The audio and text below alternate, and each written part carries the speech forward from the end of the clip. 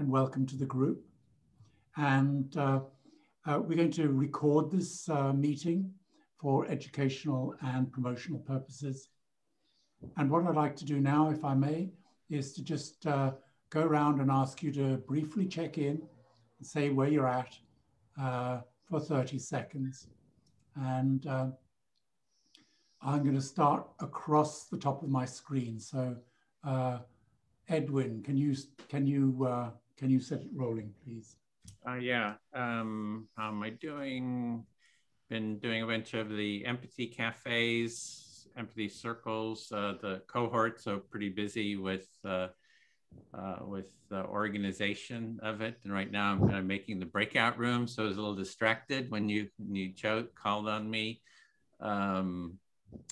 Yeah, nothing too much to report. I'm getting excited about the Challenges project.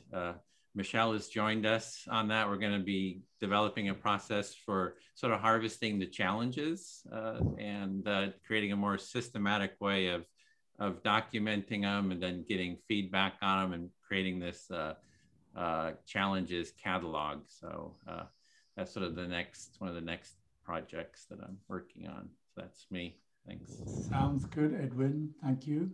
And Celine, you're up next. Well, I'm very happy to be here, and I have not done an empathy circle this week since I last saw you, but I did have an opportunity to have an empathy buddy call, for which I'm very grateful. And again, I'm just ready to keep on going with y'all. Thank you. Great stuff, Celine. So Bill, you're up next. Yeah, I'm happy to be here and to do this fourth cohort. And it's great to see everybody. It's you leave it and then you deal with the prosaic world, and then you come back and you deal with the magical essence of everybody here. So I appreciate you. Thank you. Thank you, Bill. Erin. Hi, everybody. I'm Erin. Realize I'm a new face to a lot of you. Edwin accepted me back into this cohort as a floater, and so this is the first time back in. And happy to see the friendly faces and also new faces. And I've had facilitated quite a few empathy circles in the last couple of weeks that were really wonderful, and kind of high off of one from earlier, just got off of. So excited to have today with you all. So thank you, Erin, and welcome back as a floater. Thank you. Lou? Hi, everybody. It's great to see you all. So grateful for you being here. I had a couple of Empathy Buddy calls this week, which were just wonderful, really sweet, very connecting. And while I didn't hold an empathy circle this week, I have been spending a lot of time helping family members with different kinds of problems. And I get reinforced all the time what a huge difference good listening contributes to problem solving, both in terms of just understanding the problem and then getting to solutions that are satisfying for everyone more and quickly, because the problem's well understood and people feel understood, their desires and their feelings feel understood. And it's so interesting to see what a huge difference that makes, Yeah, so I'm just reminded of that in the daily stuff I've been doing. Thank you, Lou. And now to you, Michelle. Yeah, thanks so much, Graham. So I noticed something really nice happening in I wasn't here last week, and in the last 2 weeks I have noticed a number of people like spontaneously, either because they like needed kind of emergency empathy or also one situation with emergency mediation that was needed.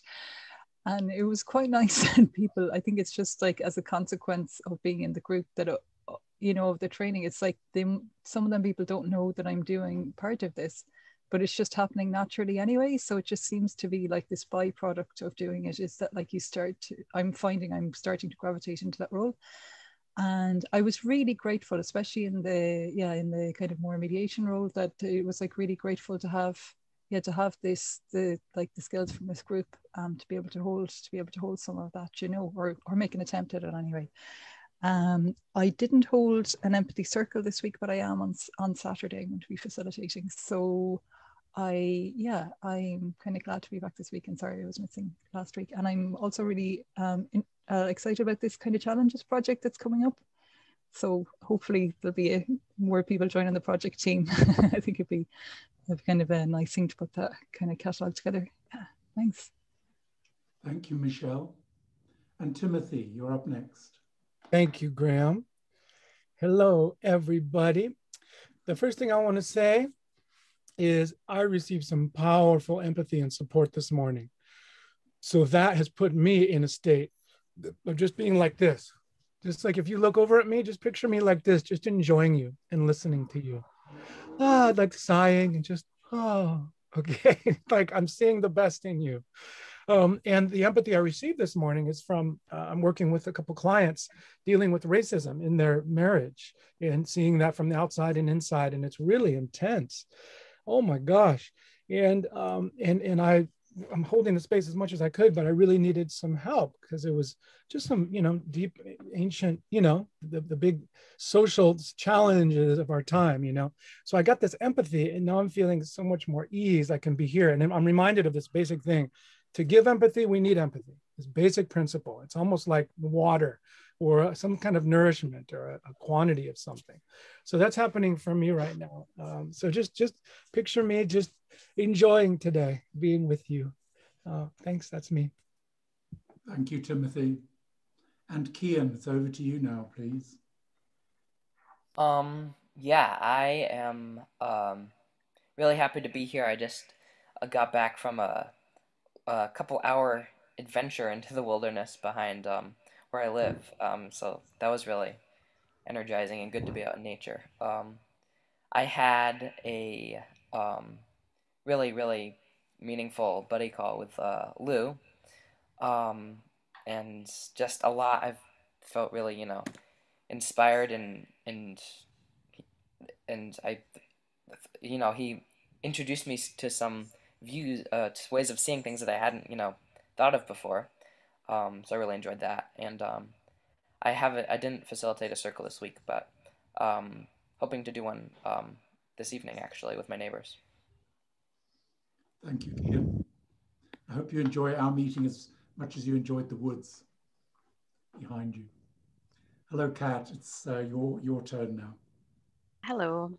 For the empathy buddy call, I had that with yourself, Graham, and we had a good call focusing on relationships. So it was really insightful and inspiring. So I appreciate that, Graham. And then for the circles, so I was just doing my weekly Thursday circle. So I had a good response from emailing the facilitators. So the group's actually gone from 27 members to 61, which is a combination of me also promoting to the local community in Aberdeen, where I live as well, online. So I'm trying to encourage participation, though. That's the next thing. I've got all these group members who are interested, but it's trying to get them to actually participate. So we've got some good participation from facilitators, but I kind of want a little bit over time rather than everyone in 1 week. So I'm just trying to get it to be a bit more even. So I've been increasing my communication to all the kind of members in these little places, little messages, and then kind of looked at my commitments so that I've made like a schedule ahead. So I've got the whole month booked ahead. And so I've opened some spaces to then try and keep building a bit more to open more spaces. And then finally, I also spoke to the global head of training in the company I work for, who's my boss's boss, and proposed to him about putting an empathy circle into his work team meeting this month, actually. So we'll see if he does it or not, because there's quite a big bunch of blokes there are a bit resistant to empathy. So I'll quite enjoy seeing if we can get them to go for it or not. So, thanks very much. That's everything from me at the moment. Thank you very much, Kat. And Leslie? Yeah, hello, everybody. So if anyone has not heard, about 10 days ago, we had a tornado here in Vermont, and it destroyed Kian's and my home. It was the only home that was hit by the tornado, and we are yeah, one foot in front of another, and like just really tremendously being held and receiving lots of compassion from our community and friends. And I would say one of the gifts in it for me is having the opportunity, you know, to sort of invite, or I guess like maybe sort of create and hold a space for folks around us to offer care and compassion. There are a lot of people who are writing in our local forum, what can we do? What can we do? And right now there's sort of a limit to what people can do hands-on, sort of cleaning up this mess. But I put out a call, you know, for kids to draw pictures, for people to send poetry, to like just whatever sort of messages from the heart. And there's been a flood of that. And so it feels really good for sure for me and Kian to be receiving it, but also, you know, sort of sensing, I guess, the support of this culture of empathy that we're all up to creating, being able to do that with this situation feels really meaningful to me right now. Thank you, Leslie. I'm glad your community is supporting you, Leslie. Thank you. And it's over to you now, Evelyn. Yes, hello. I'm glad to be here too. Yeah, I did an empathy call with Celine. It was very, very enriching. And I also joined Kat in her empathy circle, but as she already mentioned, we didn't have very many participants, so I didn't get around to facilitate at all. The subject was self-empathy, and it was very, I gained quite a few insights from that round, so it was worth it. I do hope that I'll get a chance to facilitate in the future, and I just have to sort of, I'm still getting my bearings on how to reach out and what to do. Not sure yet exactly, but thank you. Thank you, Evelyn. And Adelina, can you now speak, please? Yes. So I did not organize any empathy circle this week, but I plan to have one next week, and probably also one in May, which maybe I have high expectations, but I suppose it's going to turn out in an empathy cafe in fact, so I'm a little bit nervous about it. And also I had quite a good call with Janos this week. I met his lovely daughter in our body call, and it was a really great experience for which I am really thankful. So this has been my week. Yeah. Thank you, Adelina. And Janos, can you check in, please? Thank you. Thank you very much. Welcome, everyone. I'm happy to be here with you. I also don't organize my empathy circle. I'm not ready for that. I feel this, and I want to learn more. And why I'm here still, because I'm get accepted in this course, and I want to be help others. So I'm happy to help others in their work, but I don't feel myself ready to start alone. About empathy body meeting, I was so happy with our conversations and learn about others' problem in another country, which is next to my home country. And also she was so kind and understand and accept the situation, because my daughter was with me on this weekend, and we start the challenge a little bit. How can I help an alpha generation's life journey in the early 6 years? So that's a good learning for me as well. Thank you. Thank you very much, Janos. And for me, briefly, I had an empathy buddy call with Kat Spence, and I actually enjoyed it. And I enjoyed it so much that I know as a listener, I pushed the boundaries out, but I hope I didn't damage anything, but I thoroughly enjoyed it. And I had another empathy group meeting, and that went very well. It's a regular one on a Tuesday. And I have been in talks with my ex, and I share about this quite regularly. And Lou mentioned how important it is to be able to understand the problem and the perspective of others to be able to come to a solution. And that is the kernel of our little issues, but it's progressing well. And I thank you, and I'm glad to be here. So that's complete. And now, Edwin, it's back over to you. To Lou, who's going to be doing our feedback.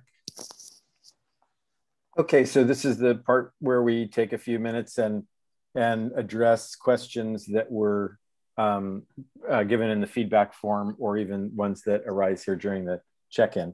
So here's what I have, and I apologize for the printer noise behind me. That hopefully will stop soon. So there was a question about if you are holding an empathy cafe, or if you're holding an empathy circle and you're worried that it's going to turn into an empathy cafe because there are a lot of people, is there a way to help prepare facilitators for that when they haven't really gone through this training? And I would say the way I have dealt with that is selecting people to be facilitators who are kind of naturally empathic, who you experience as empathic people. They have a kind of an understanding. And then be sure to do at least one empathy circle with those people so they can experience the process and see what it's like and see how it works. And they don't have to understand a lot about it intellectually, but at least they're experiencing it. And then, give them the sheet of paper that explains the structure, and then give them that as a way to hold the process. So that's my suggestions for how to do that. Next question was about what if in the circle, the speaker chooses the person who spoke previously to be their listener because they want to respond to something that the person said. And I would say, as a facilitator, well, first off, I would say that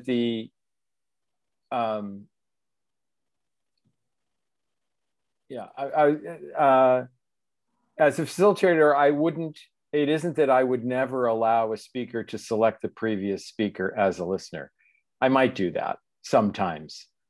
But generally, I try to hold the process of selecting someone who hasn't listened in this round to make sure that mutuality is happening. And that's actually just what I would tell the speaker. Would you be willing to select someone else so that they get a chance to speak and everyone gets a chance to speak? And point out that even if you want to respond to something that this person said, they don't have to be your listener. Someone else could be reflecting and you could still respond to whatever it is that they said. So the next question was about what if a silent listener interrupts the speaker? And I would say, as a facilitator, you just remind them that their role right now is to be a silent listener, and that when it's their turn to speak, they could say whatever it is that they're wanting to say, but that's not their job right now. And that holding a space, one of the things about the empathy circle is we're holding a space for the speaker to speak without being interrupted. And that's kind of, that's one of the ways that the person feels safe and free to say whatever they want, is that nobody's going to interrupt them. Okay. Next question was about more information about what's going to happen after this course. And that'll come at the end of the course. I'm not going to take time to talk about that now, but we'll talk about that at the end of class today. What happens if somebody's reflecting very robotically? So what I would say about that is try to set aside your judgments that they're reflecting robotically. And your job as a facilitator is to, if you think that important pieces of what the speaker is saying are being missed, then you want to help with reflecting that. And you could start by asking the speaker, so I'm wondering if you feel fully heard, or I heard this piece and I'm wondering if that was missed. That would be after giving the speaker some time to give feedback to the listener about, that they missed some piece. You want to let that happen first. But if that's not happening, and if feedback is being given and the reflector continues to miss important information, then you want to help as the facilitator. And I would say that process, you also want to really pay attention to how is the speaker responding to what's happening. Because you may think big things are being missed, but if the speaker doesn't seem to be bothered by it, then that's okay. Unless you think the speaker is the kind of person who doesn't want to say, well, you missed this part. Sometimes out of politeness, people will go completely unheard out of politeness and not be willing to say, well, no, that wasn't it. And if you think that's happening as a facilitator, then you want to say something about that.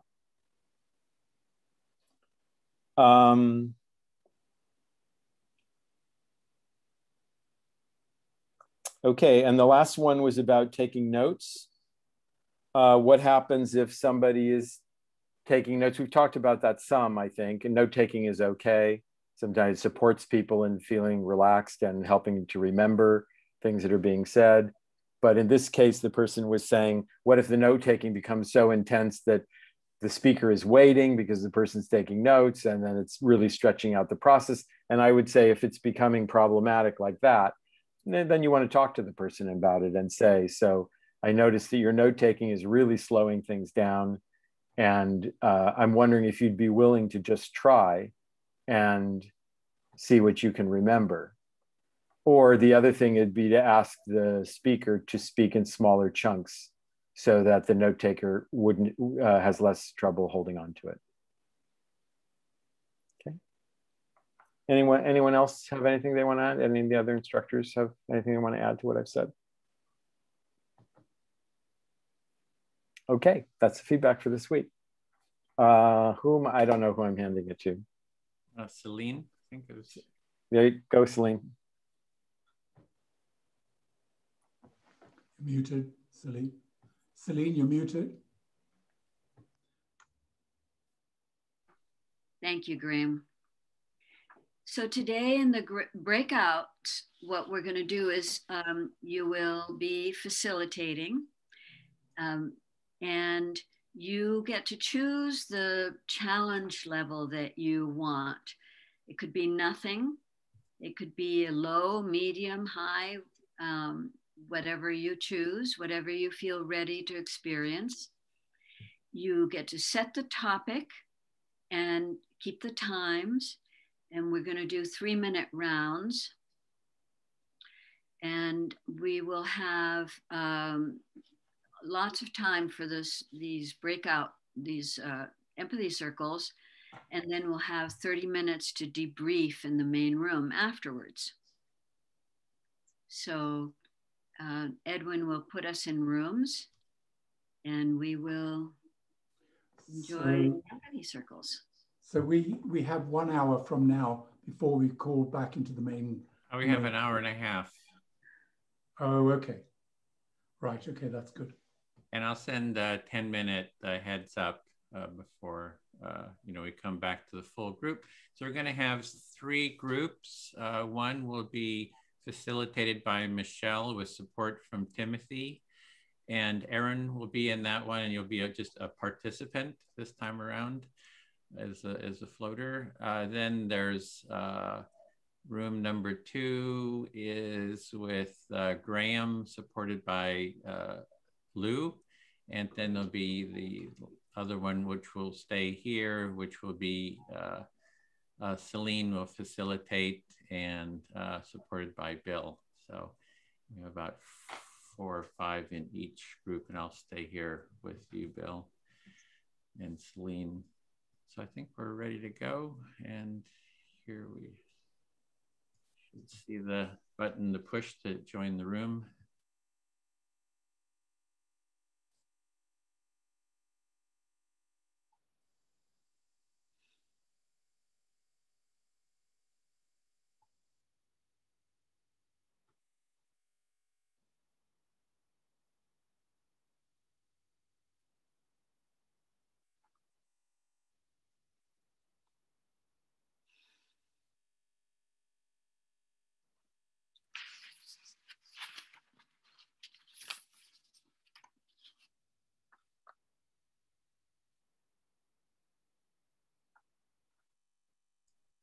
You're in charge, Celine.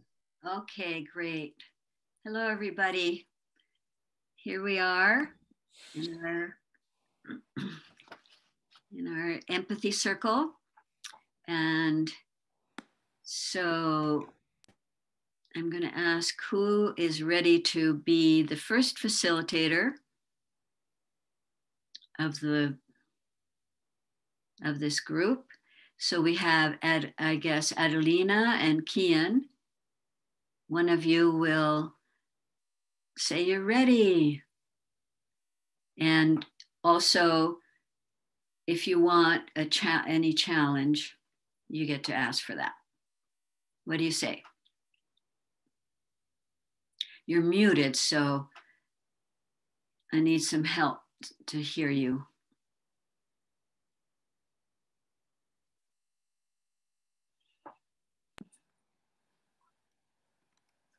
Thanks, Kian. Yeah. I guess I'll go first then. Sure. Great. Thank you. So, do you have a sense of wanting challenge or not? Yeah. Yeah, I'd like. I guess. How about medium for today? Okay. Great. And you get to set the topic too. Oh, boy. I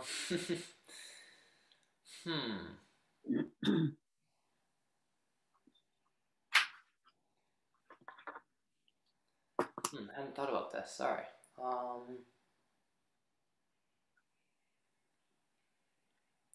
How about?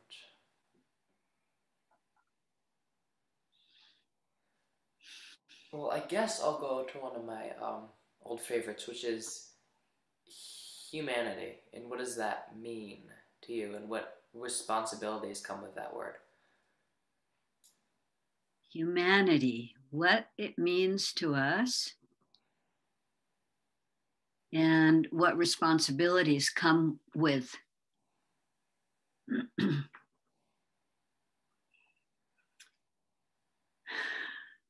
Great.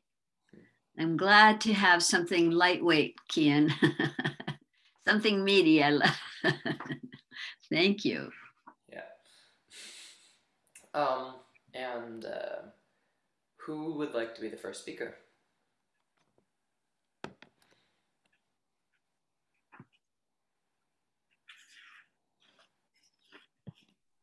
I guess I can be the...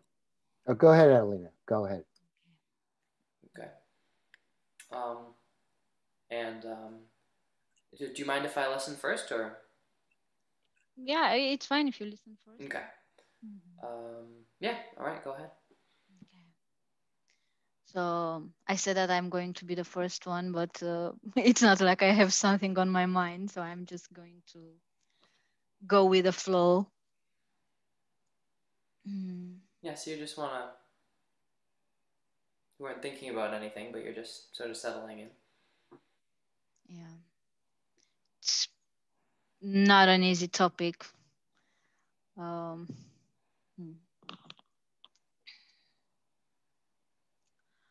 What it means for me to be human. I think that one of the first things that goes to my mind is taking care of others. and caring about the others around me, and not only the people surrounding me, but also the whole environment. Yeah, so something that comes to mind is care and caring for others, not just, you know, other beings, but the whole environment.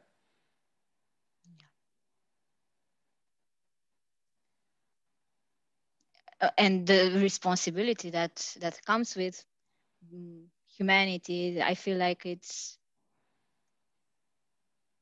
very, very big. And one of the things that, at least what I'm trying to do, is live every moment and try to do my best every day that I can, because that's the first thing that comes to mind right now.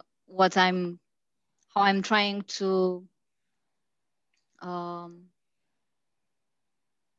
assume responsibility. This is one of the ways that I think I'm trying to do my best of just to be human. It's really, I don't know, not confusing, but it's a little bit blurry, at least right now. I think that I need a little bit more time to sit with it, with the whole idea. Yeah, so it's, you know, you want more time to sit with the whole idea, and you said it's, you know, it's really the responsibility that, you know, comes with humanity is really big. But you're saying that, you know, you do your best to just take it day by day and just do what you can. Yeah.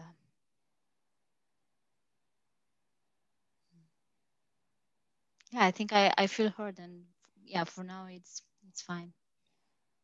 Thank you. Okay. Can I talk to Edwin? Yep, listening. Yeah. Yeah, humanity, I feel like, is something that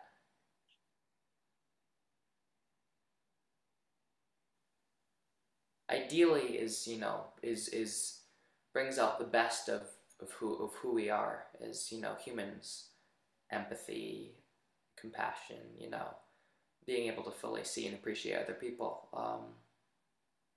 And so for you, humanity means to see sort of the best in people, their empathy and sort of goodness maybe in them. Yeah. And offering that, I feel like is one of the, you know, more meaningful acts of humanity. Yeah.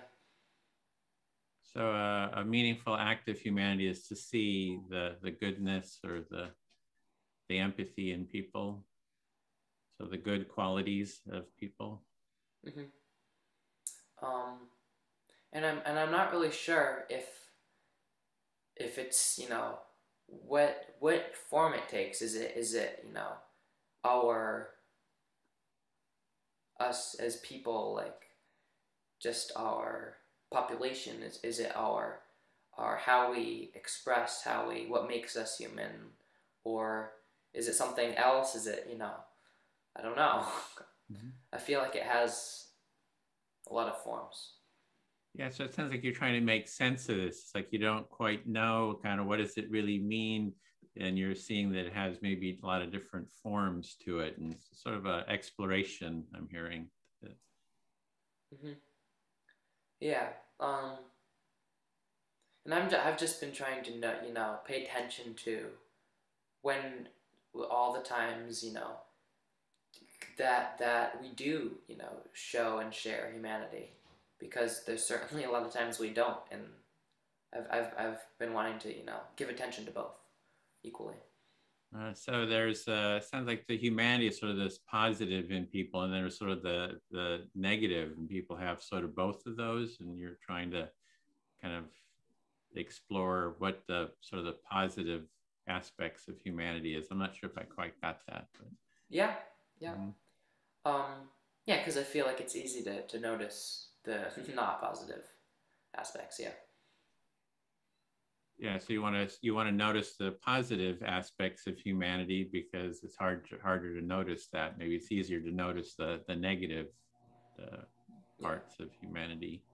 Yeah, but they're still very much there, and I feel like I've been experiencing that from my community, and yeah, so I'm really just appreciating that right now. So you've been seeing a lot of the positive aspects of humanity, and I guess reaching out to you because of your situation, and you're just feeling that how people have reached out. Yeah, thank you. I feel heard. Okay. Speak to Celine then. Sure. What came up for me is in the term humanity was the term common humanity, which I see really sort of relates to the empathy work that we're doing. So what comes up for you when you think of this subject of humanity is common humanity. Mm-hmm. And that's shows up, of course, there's maybe foundational in this work of empathy circles. Yeah, I see sort of the empathy, building a culture of empathy is seeing the common humanity of, which means, seeing that, hey, people are kind of like the same underneath. If you really sort of start digging into looking at who they are, get past the, the superficial, you see, people have the same experiences. They have the same experiences as I have. So you've seen in this world of the empathy circles as common humanity, this getting to a place where we see what we do hold in common, the values and experiences that people share. Yeah, and it's sort of when we do the empathy circle, we have people from all over the world, and people are talking about a lot of the same issues, especially when they're dealing with problems or challenges in their life, like, how do they relate to their family? How do they relate to others? How do they deal with conflict? How do they deal with their feelings and emotions that are, coming up? So that's sort of like seeing, whoever it is, they have those underlying things that I can sort of connect, those feelings that I can connect with. So through these empathy circles, I'm hearing that, you've seen that all over the world, people are dealing with the same kinds of challenges in getting along with their families and getting along maybe at work, and the same feelings about these things, the same things we all care about, basically about the same things. We share a lot as humans. Yeah, and for me, when we're, for example, doing conflict mediation, that sort of guides the mediation, is that there is this common humanity of people. And if we can just get past whatever the conflict is, that I can sort of be able to connect with that deeper humanity that they have. Mm-hmm. And so I see that's my time, so yeah. So especially in doing conflict mediation, you see how once it's clear the common humanity, the common values, that from then the conflict can be approached in a different way. Yeah, there's more about take it next time. So I feel heard. Thanks. Thank you. Okay, Bill, would you listen to me? Sure, happily. So when I first heard this, we're going to talk about humanity, I had kind of this burst of openness and enthusiasm, and also this impulse to weep. So when you first heard about the topic, you had a burst of openness and joy, but also you had an urge to weep. It touches me deeply. I don't know why yet. I haven't figured it out. But I find it a very interesting mystery for now. I'll stop there. So you don't know quite why the subject of humanity touches you deeply, and it's somewhat of a mystery. I love hearing, and I've collected stories of human beings doing beautiful things for each other. And I worked in the Middle East a little bit, and I shared those stories because I thought that what people most needed was hope. So you've collected stories where human beings are doing kind and things for other people, and you've worked in the Middle East, and you've tried to share those stories because you feel that it offers the participants hope. Yes, thank you. And I think we are currently all over the world needing and nourished by these kinds of stories that tell of humans being kind and generous to everybody, humans and the rest of the world. So you think that it's very important for people to, share these stories, especially in the climate we have of division and things like that, to have stories of hope and kindness, to give people another perspective on how things can be. Yes. So I'm really appreciating this exploration. Because I think we can be so generous and kind, and we can also be so selfish and unkind.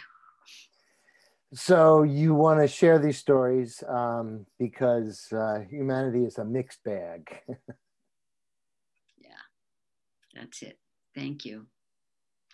I don't know if my time is up or not, but I feel fully heard for now. Thank you very much. Okay, I'll talk to Adelina. Yes. Okay. So I find in my researches, sociologic and experience, and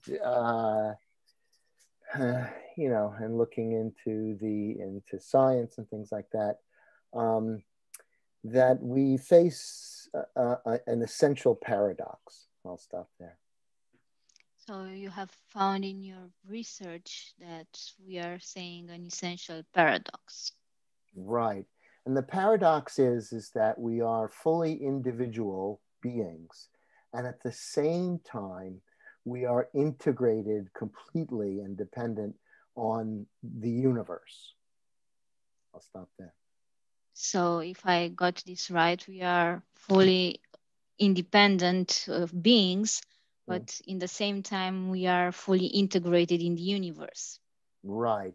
And the analogy I'll draw is with our cells, like white blood cells. Now, white blood cells go around, they're kind of amoeba-like, and they go and they devour things, and then they die. So they live, nobody says, hey, white cells, you want to sign up for this job? They just do it.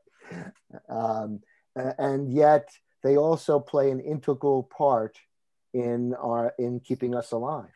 I'll stop there. So you are making an analogy with white cells who are defending our system, our body, and nobody is asking them to do this. Right. Right. Yeah. And the white cells, I assume, are not, don't have misgivings, feelings of, oh, I'm defending this. They're just doing what they're doing naturally. So in doing what one does naturally, one also participates in the great universal experience. Could you explain that a little bit better, Bill? It's not really quite making sense to me. I wonder if you could sort of explain it in a little bit easier terms. Edwin, excuse me. Yeah. Right now you're being a silent listener, so I would ask you to please maintain that role. But when it's your turn, you can, Okay. Yeah. Well, it's just, it wasn't making sense what he was saying. So I was just kind of like, wondered if you could make it a little clearer. Yeah, it's called the paradox, Edwin. Oh, the paradox. That's where the paradox comes in. So I know, and I shouldn't have responded, but so that's it. So in what Edwin talked about, and I'll finish up my time, is that we are trained to look at things in a very mechanistic way, white or black, categorize, and yet there's nothing wrong with that, but nevertheless, it's also not the complete truth. And that's the paradox. So you are saying that the paradox consists in the fact that we are trained to see things in black or white, but in fact, this is not the complete way to look at things. So we could also see in gray or. Thank you. I feel fully heard, Adelina. Thank you.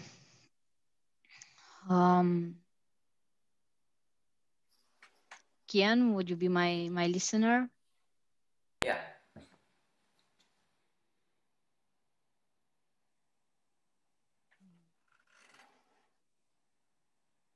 I was really touched by what Celine was talking about when she mentioned hope, and I feel like this is one of the things that defines us as humans: having hope and trusting the process, if you want, trusting that things at some point, or trusting in ourselves that we can make things better for us and for the others.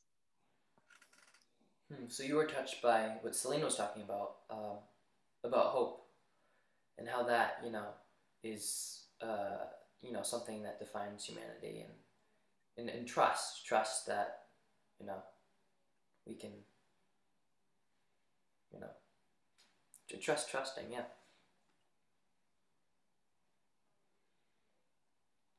Edwin, sorry, Adelina. Could I ask you to please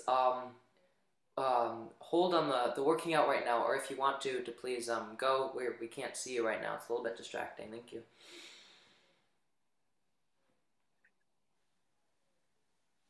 Sorry, Adelina.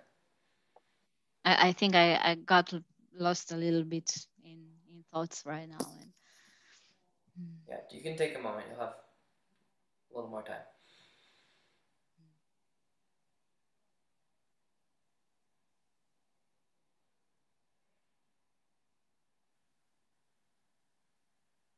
Yeah, so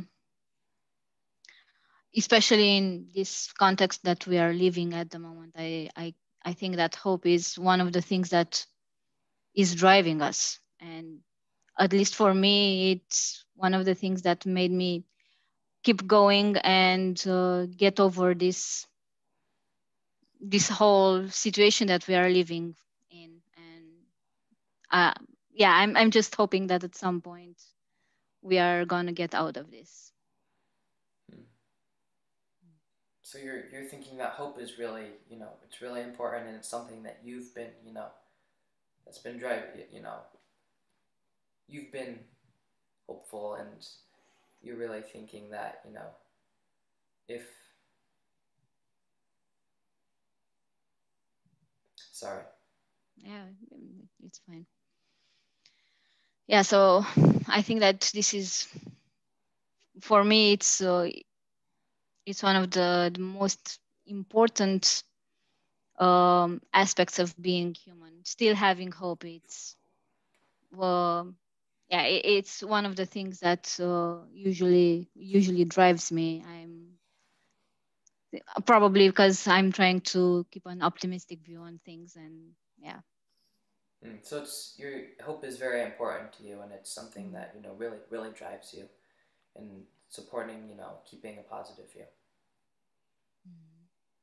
Thank you. I feel heard. Okay. Celine, could I speak to you? Yes, certainly.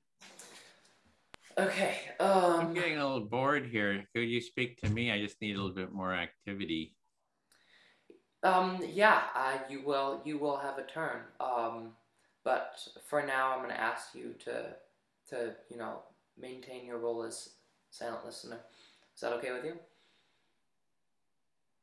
Okay, but I hope you guys hurry up a little bit. I want it to come to me soon, so I'm getting kind of tired.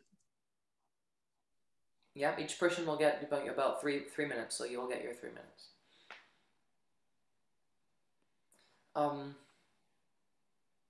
Yeah, so I was also appreciating what you were saying about hope, and also Adelina, was saying, and I feel like it's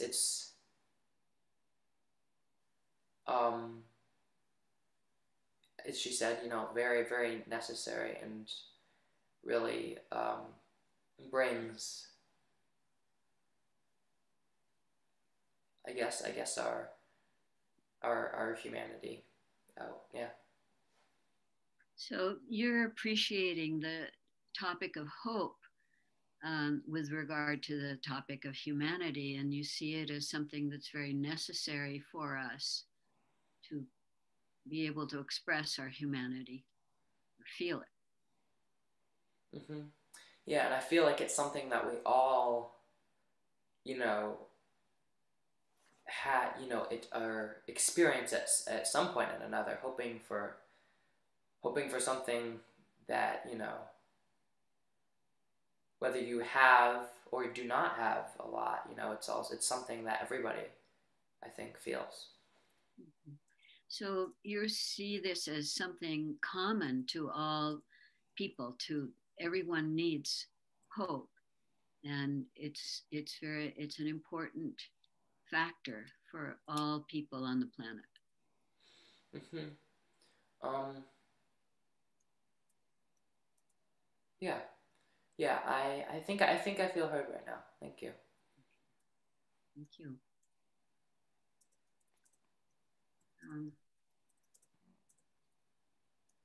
Okay, I'm going to ask.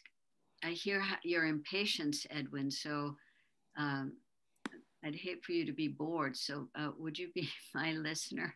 Yep, I'm listening. Yay, get to talk.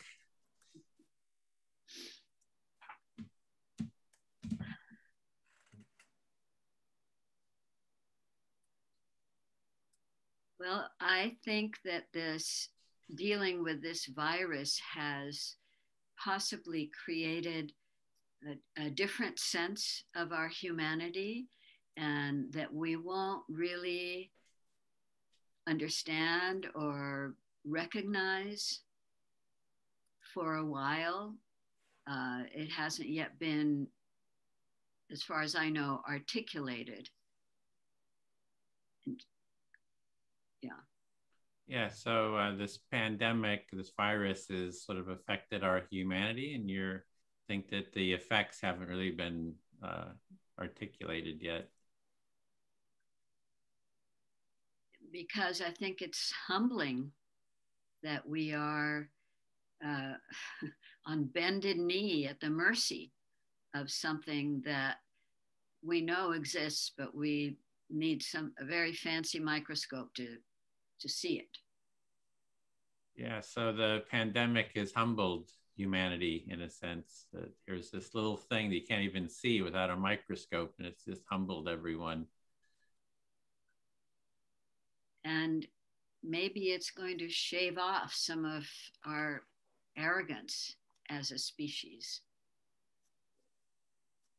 And as you're it shaves off people. Yeah, as it kills people, it might reduce the sort of the arrogance that humans have. It's just sort of a speculation. Maybe you're just kind of wondering that if it's true. Yes. Maybe a bit of hope there that it does do that. Yes, and maybe we will, as a result, be a more generous and appreciative as a species. So this humanity might make us more generous, and as a species is going to make us more caring. Or Edwin, yeah. Can I just ask? It seems like hasn't finished her thoughts a few times. So could I ask you to just leave a second for her to finish before you reflect? Sure. So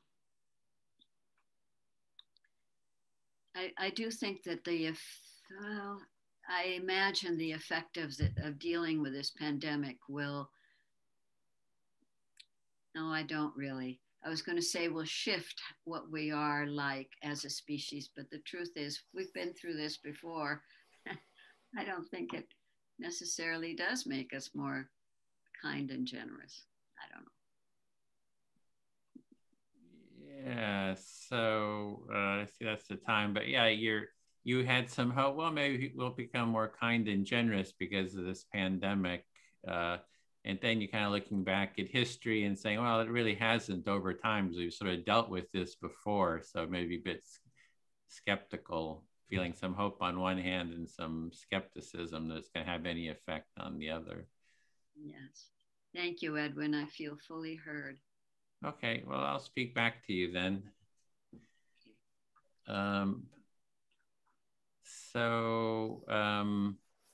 Excuse me, Edwin, before you start. Would you, so everybody, you know, gets a turn and we can keep, you know, going in a circle. Would you mind speaking to somebody else, or do you really feel strongly about speaking? Yeah, I could speak to someone else, I guess. That wouldn't hurt. I'll speak to you then.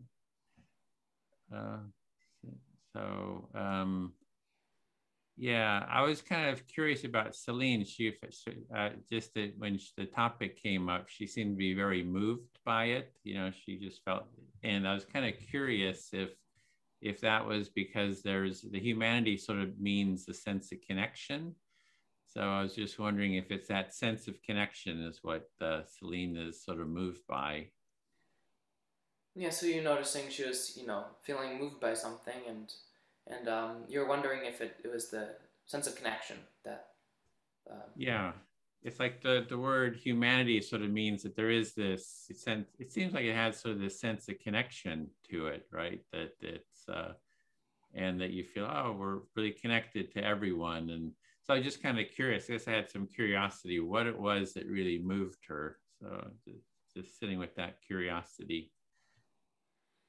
Yeah, so you were, you know, wondering, curious about what it was about that that humanity, sense of connection that was moving to Celine. Yeah, and the other thing was, I just wonder what the empathy circle has to do with humanity. I'm curious, like, you know, what does this topic have to do with the empathy circle?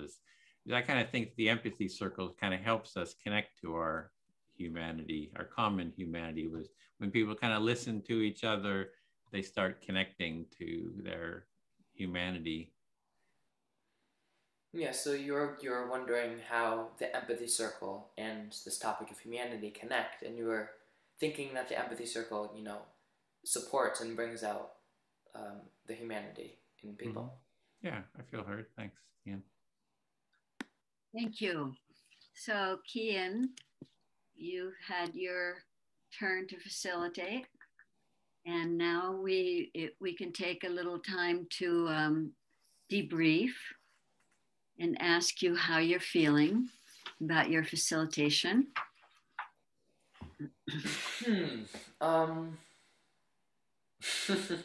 I feel like I got so much into you know our circle that it was sort of startling to you know be dealing with the you know the challenges. But it was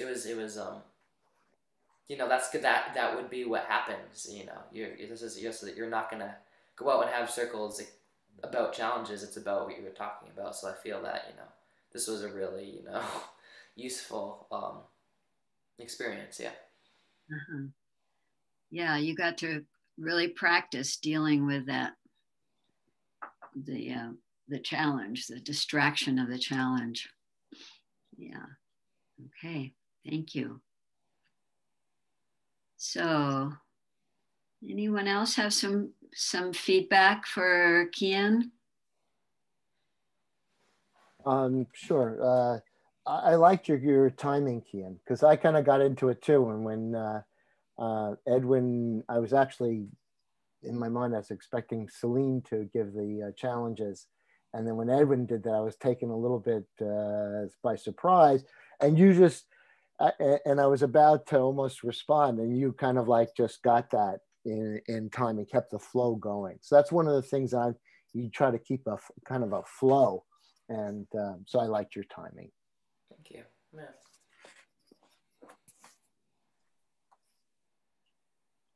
Edwin, do you have any? I was posting in there to see Celine, remember to give Keith some challenges.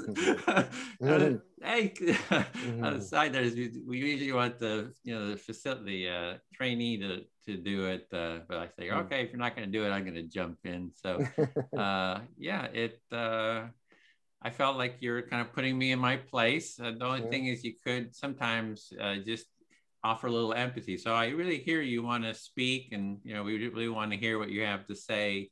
But if you just want to, kind of start with a little bit of empathy like that, I felt a little, I don't know, what is it? Not as smooth. I could have gotten a little triggered a little bit, I think, if it was a new person. But it's always good just to give a little bit of empathy. So, and then the correction, yeah. But otherwise, yeah, it's a great topic. Got really into it. Yeah, that's me.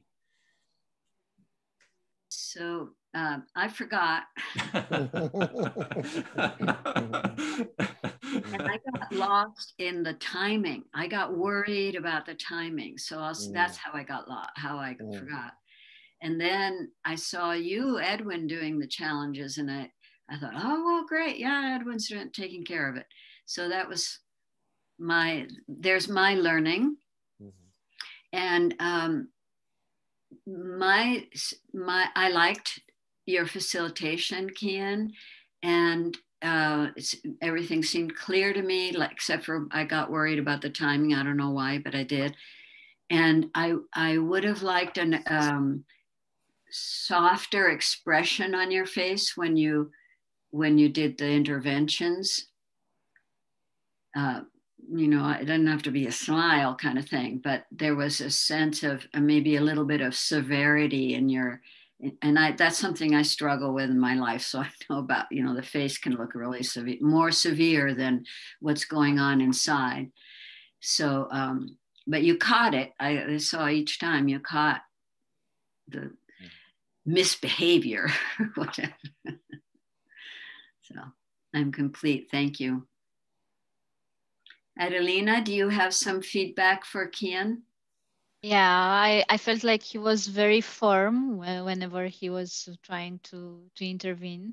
But the timing, as Bill said, I felt like it was really good. I did not stop the flow of the circle, and I actually, when it was our exchange, Bill's and mine, and Edwin interrupted, I felt like, whew, this is so great that he intervened here. So yeah, I think that if we were in a group that it's not about training, I would have felt heard and seen that you intervened in that particular moment.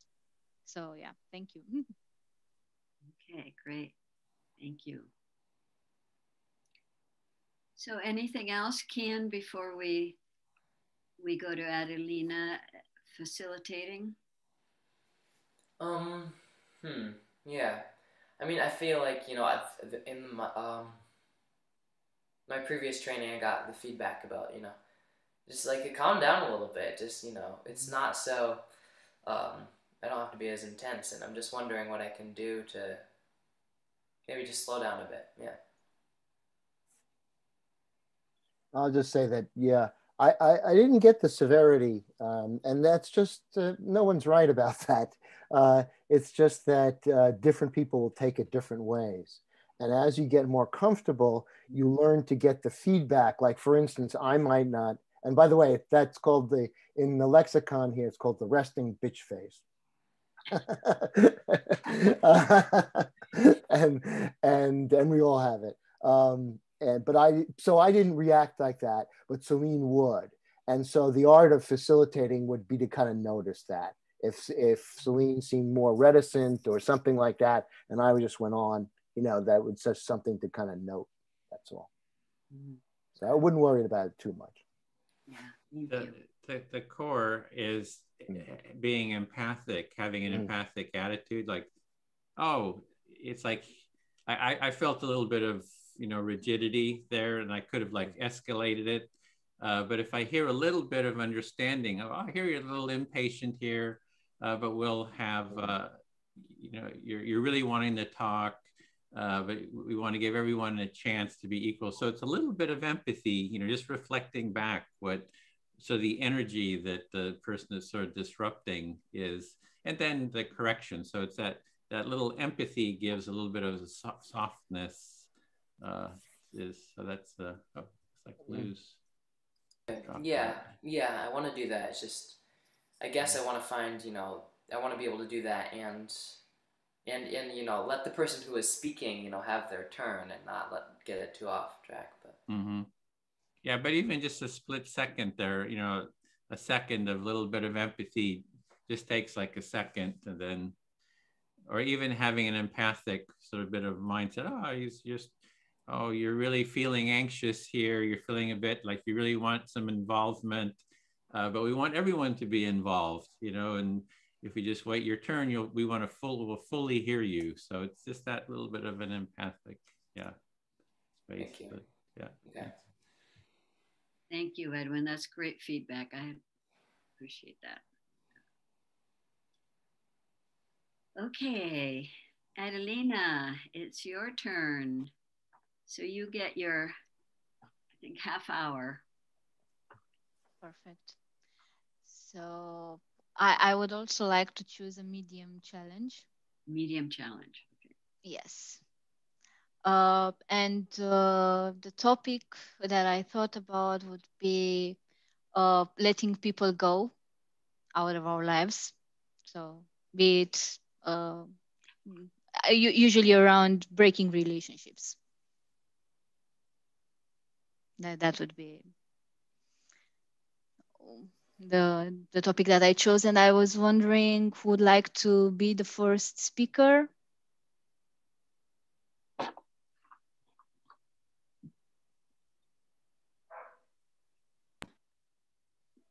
Okay, I'll go.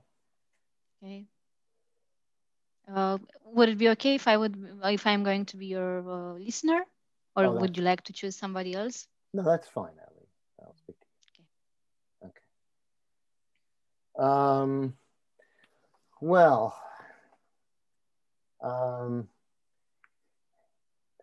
letting people go. Don't fight it. After long and painful experience, people are going to do what they're going to do, be who they're going to be. And after a long, unsuccessful experience trying to influence them, I've wisely decided to try to give up on that. So I'll stop there.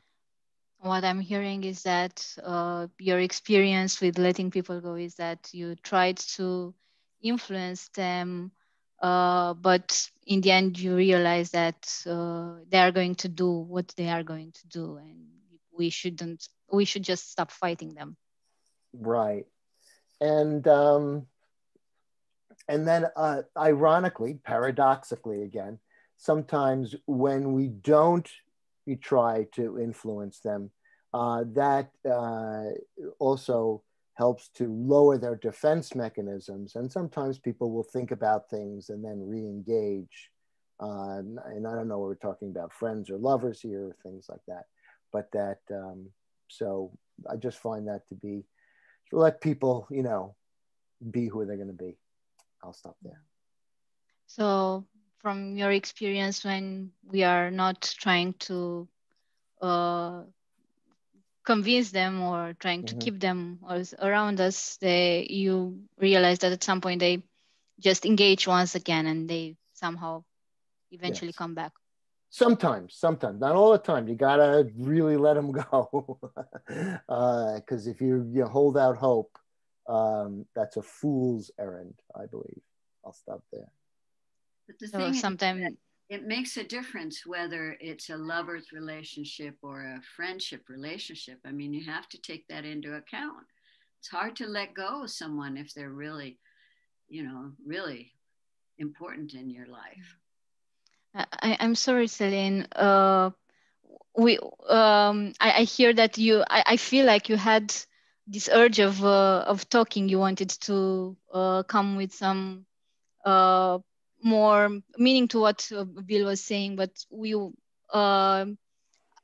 were having this exchange in which I was trying to reflect what Bill was saying. So I was wondering if you could wait for your turn to speak, as you were the silent listener at the moment. And would it be okay for you to wait until your turn will come up to speak? Yeah, I appreciate clarity. So that's why I wanted to make sure Bill was a little more clear. So you needed a little bit of more clarity from Bill's part. Would it be okay if we waited till your turn comes? Yeah, sure. Thank you. I'll do that. I'll wait. I'll be clear. So Bill, going back to you, I got a little bit lost in. Could you please repeat what you were saying before, or maybe come with a little bit more clarification as per Celine to ask? Okay, well, I guess I'm feeling a little picked on in this circle because Edwin I'm talking about paradox and mysteries, and people are asking me to be clear, and I can't be any more clear than saying it's a paradox or a mystery. So I will try to address, well, I'll stop there first. I hear you saying that you're feeling a little bit picked upon, as you're saying clearly that there's mystery around this, there's a paradox, and you feel like you have not been heard around this. Right, that like define mystery and paradox in less than 3 minutes. I think that's a pretty tall order. But I will say about friends and lovers, you're right. It's Celine is right. Lovers are more intense, but I think the rules still apply. And then I'm done. Thank you. So you're saying that the rules still apply, whether it's friends or lovers. It's still kind of the same. Okay. Thank you. Celine, would you be my listener? Sure. Okay. So the reason I picked this topic is that at this particular moment, I'm dealing with having to let some people of my life go. Like I'm actually having one of my team members at work that she's going to leave my team, and it really took me by surprise. So the reason you picked this topic is because you're dealing with it in your life, having to let some people go, and even you're dealing with a member of your team leaving the team, which is having quite an impact on you. Yeah. While also having another team member that probably I will have to let go myself because of his performance, which is really, it comes with a lot of pressure at the moment for me. It's the first time that I'm going to have to do this. And it's a responsibility that I knew I'm going to have at some point. So it's not very comfortable to live with it, especially in this social context that we are going through right now. And so in addition to one of your team members leaving, you are seeing that there's somebody that you are going to have to let go because of his performance. And it puts pressure on you, and you actually have known for a while that you would be doing this, but especially in the social context that we're in, it's very difficult. Yeah. Yeah, I guess that's all at the moment. Thank you for listening, Celine. You're welcome. Thank you. So, Kian, would you listen to me? Thank you.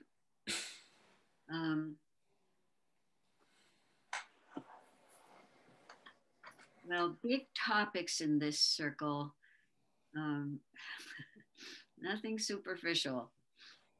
For me, letting go of people in my life has been mostly greatly traumatic. I'll pause there. So for you, the letting go of people has been very traumatic. I suffer hugely, and for a long time, it takes me a long time to get over it. So you feel, you suffer, and it's a long process getting over losing people. Yes. And I rejoice when there is reconciliation. I love that humans are capable of reconciliation. So you are really appreciating and rejoice when there is reconciliation.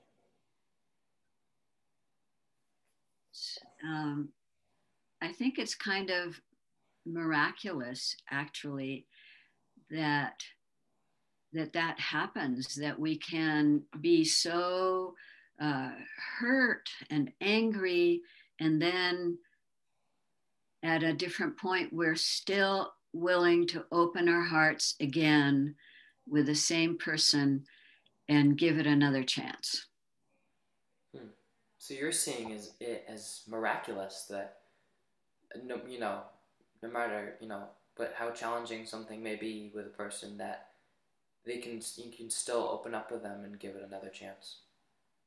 Yes. So I cherish those relationships where this has happened, and I think there's a combination of sometimes more depth and also a little discomfort, because there's a little less trust. Yeah, so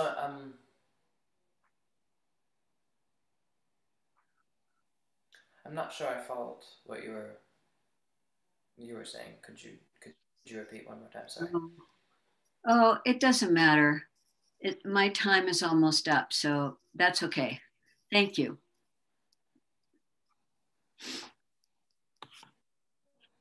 Ellen, it feels like you got a little bit caught off.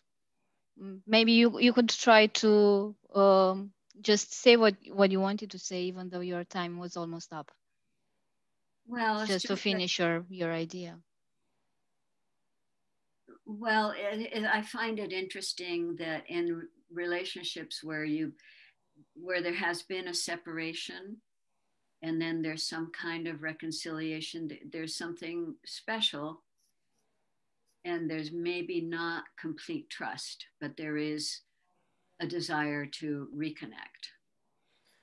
Thank you. So, you find it interesting that when there's a relationship that has been challenged or hurt, and then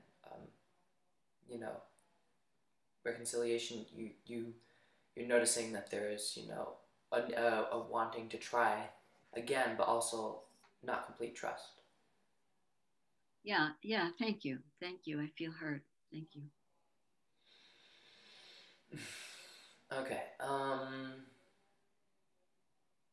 Edwin, can I speak to you? Yeah, listening.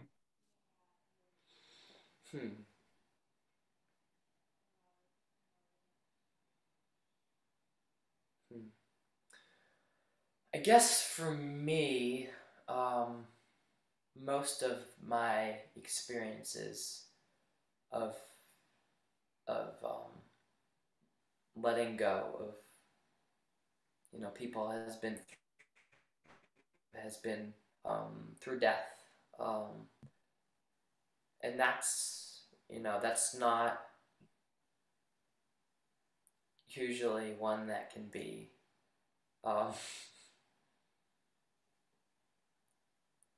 repaired.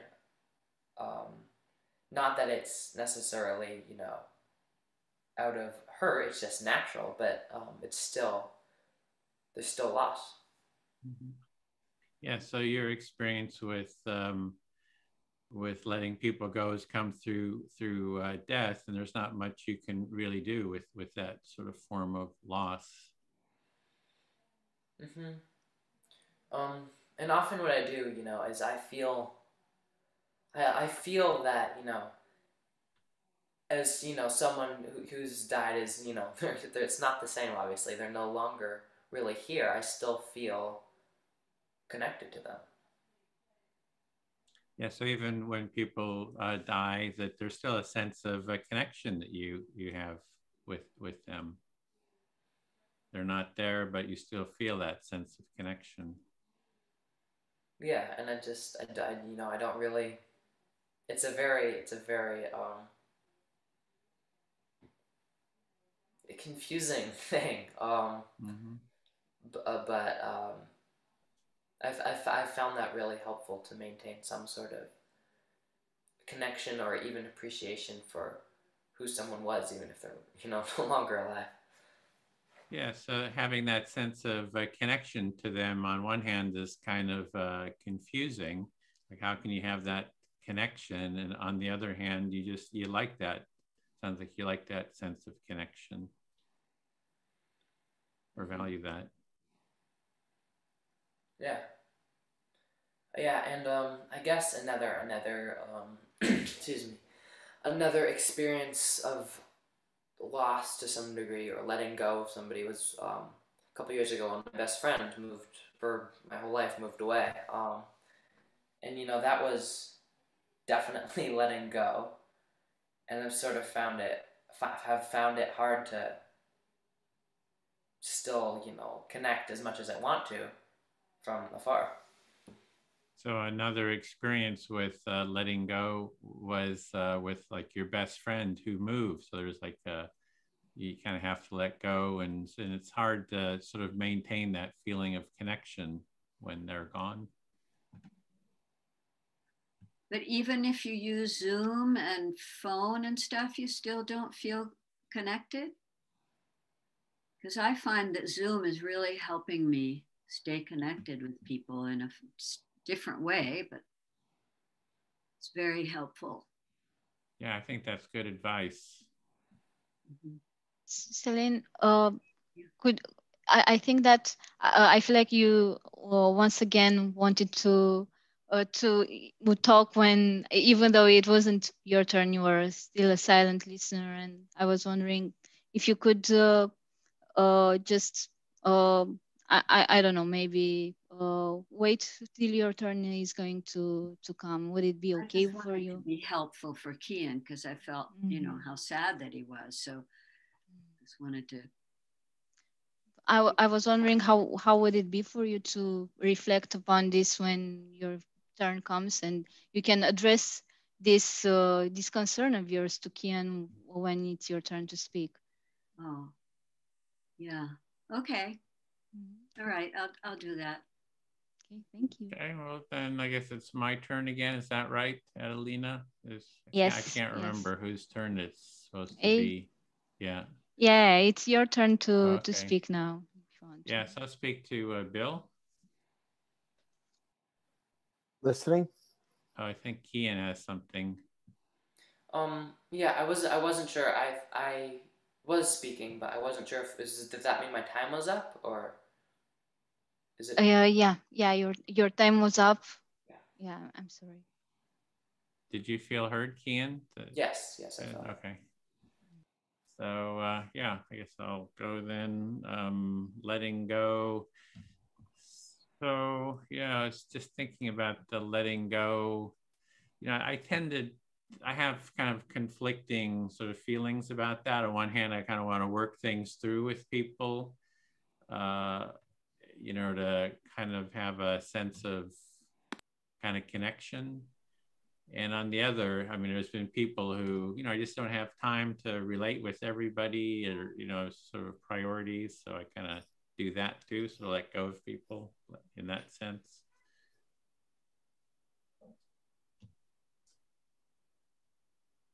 So, sorry. So you kind of have conflicting feelings. You like to follow through with people, and but sometimes you can't do it with everyone. So at some point, there's a point where you have to let go. Mm-hmm. And yeah, somehow I was just thinking of my folks. They've been married 67 years, so they don't let go. they don't let go in terms of relationships. Okay. And you were thinking about your folks who've been married 67 years and they don't let go. They hold on to that relationship. Even though they argue and they're, you know, at each other, but they don't let go. Okay.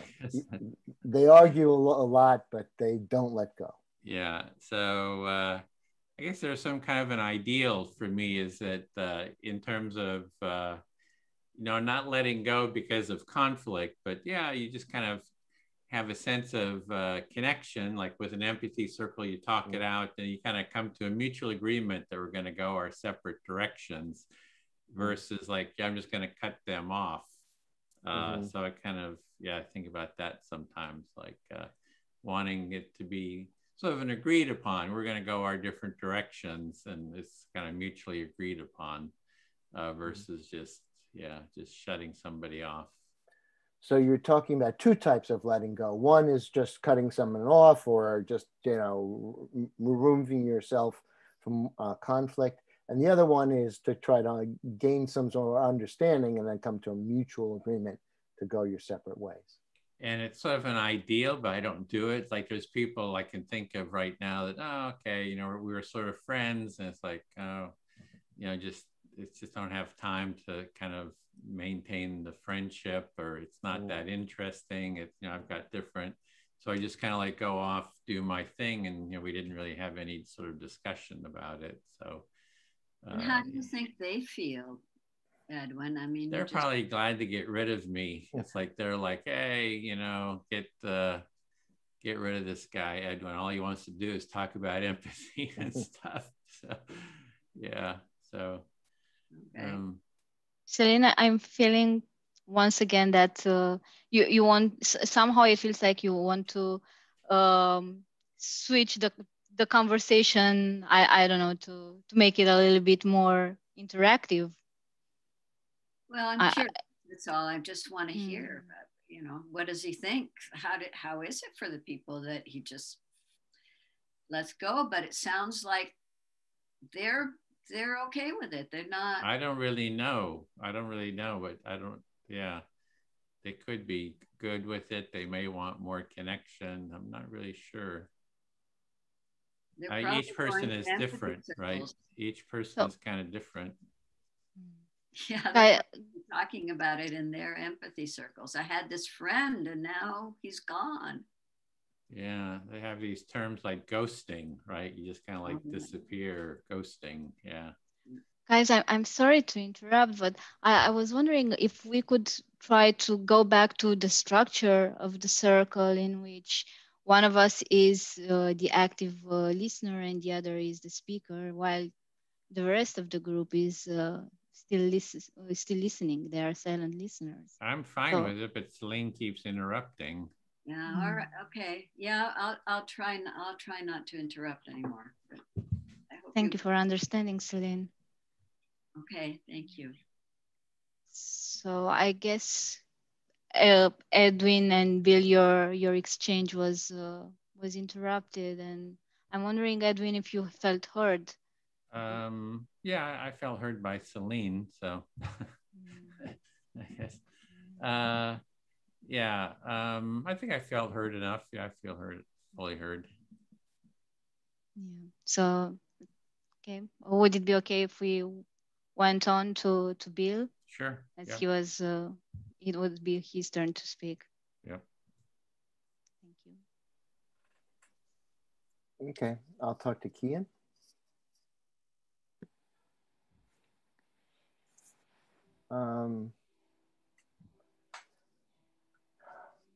Well, I share your experience. I've gone through the death of both of my parents. So, and I still feel connected.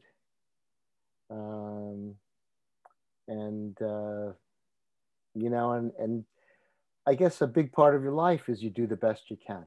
I'll stop there. Yeah, so you're relating to my experience of letting go through death, as you have gone through that too with your parents, but you also feel the connection still. Yeah. And then it's not just my parents. A good friend of mine died. And he was kind of, it was a bunch of us who were kind of, while he was in intensive care, he didn't have any family around him. And we were taking care of his house and his cats. And then we'd come to visit him. And then the day I visited was the day that he decided to die. I'll stop there. Yeah, so you're also talking about an experience with one of your friends who you were, you know, who was in intensive care, and you were taking care of his home and his cats, and you went to visit him, and he died that day. Yeah, and he was in a bad situation, and the hospital, for financial reasons, was trying to move him to what they call, long-term care, which is essentially pretty terrible from my experience with my mom. I broke my mother out of one of those facilities.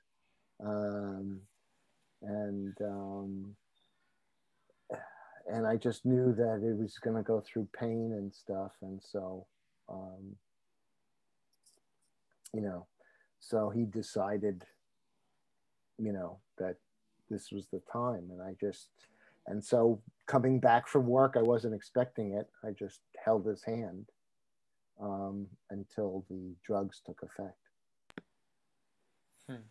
So, he was in a tricky situation and was going to be moved to a more long-term care. And from your experience, is not that supportive or comfortable. And then you were just spending time with him, as as he had decided he was ready to go, and you were just with him until he did. Yeah, and then I see my time, but there's something about holding his hand and looking into his eyes, to be present with him. So you were feeling something. You're really, I guess powerful, or I don't know, about you just holding his hand and looking into his eyes. I did the best I could, and I'm feeling.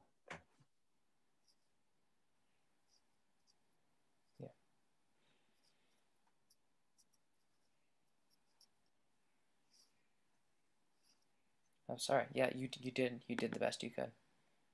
Thank you. I feel fully heard.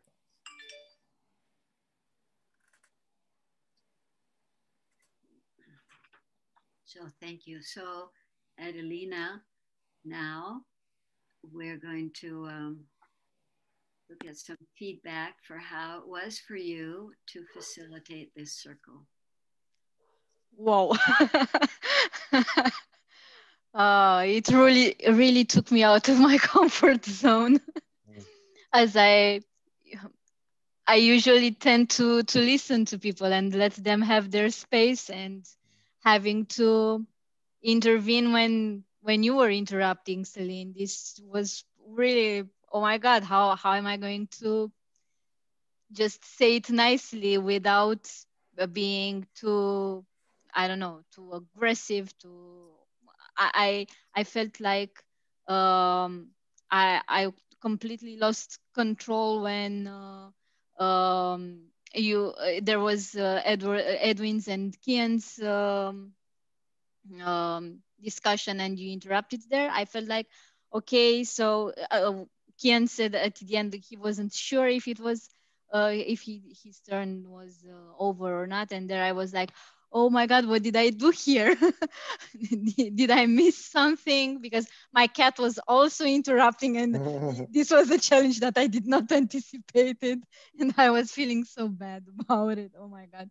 Yeah, so I felt like I was all over the place, also trying to check the time in the same time, and trying to pay attention to everybody here and to see if the reflections are there or not, if they're accurate. And yeah. Thank you. So I'd like to go first because I caused the problems. And I thought you were tracking really well. I thought you kept, you knew, it looked like you knew exactly what was going on, and your interventions were appropriate. And especially the last time when you said that you were concerned about the structure of the group, that the structure was I don't know, compromised or something like that. That really worked for me. And I think partly because it takes it out of the personal. It's not anymore about that I did this or didn't do this or whatever. And it was, oh yeah, the structure of the group. So I wanted to make sure that I let you know that was very effective. And I know it's really, it was a lot of interventions. I think I did 3 times. So, but you came right in and you handled it. So that was my experience of that. Thank you.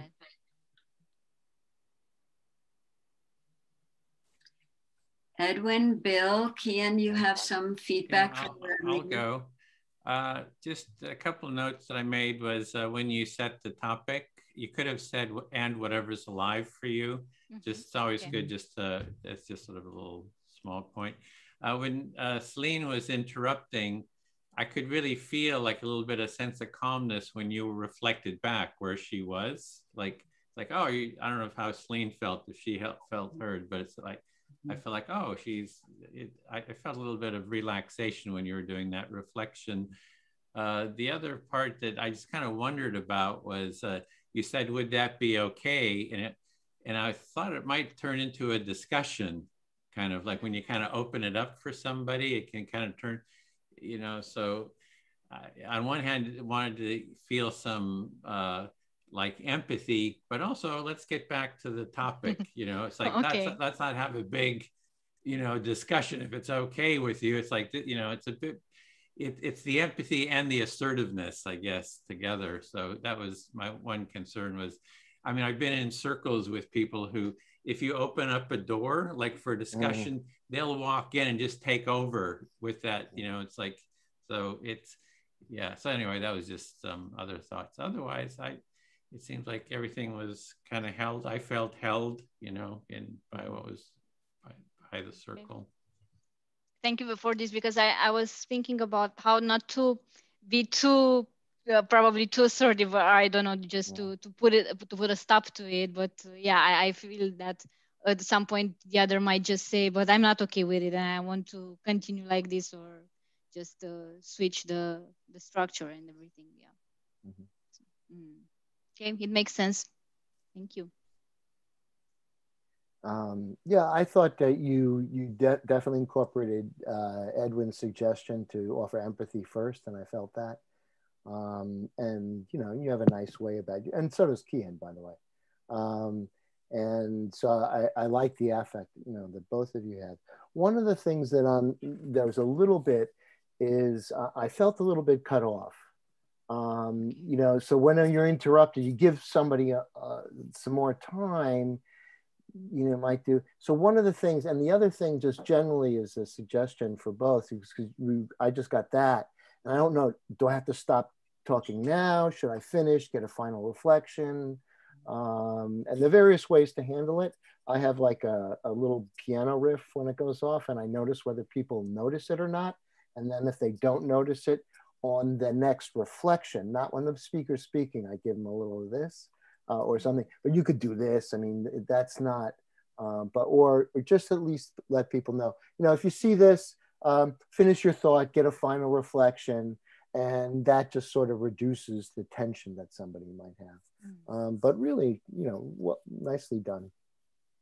Just to, noticing the flow and everything. Mm-hmm. Yeah.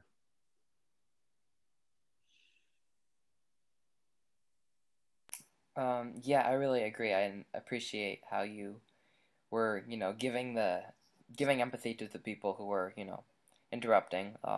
So it was also really good to see, see you doing that, so I can, learn.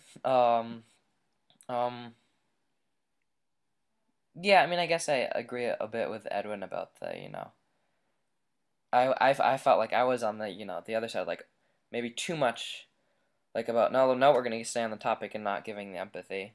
But yeah, I think you did a nice job finding the balance between, giving empathy to the people who are interrupting and also keeping it on track. Thank you.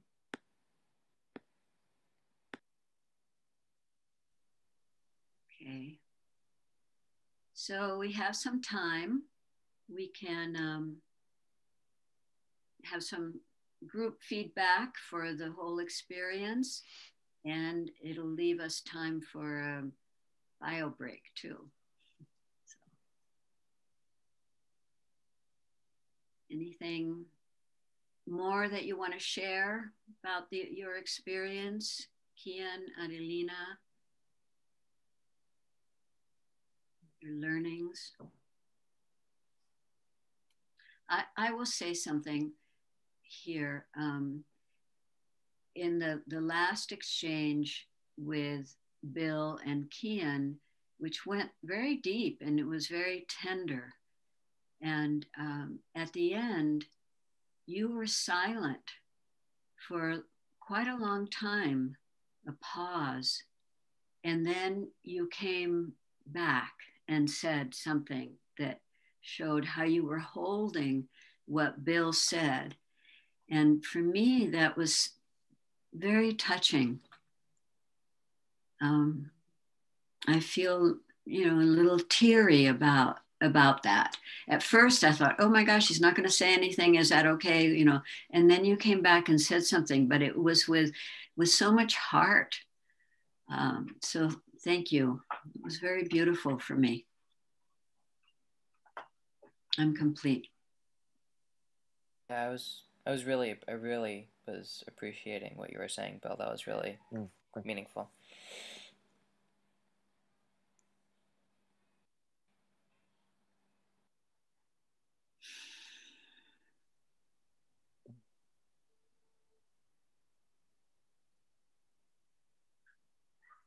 Anyone else about anything that happened in these circles?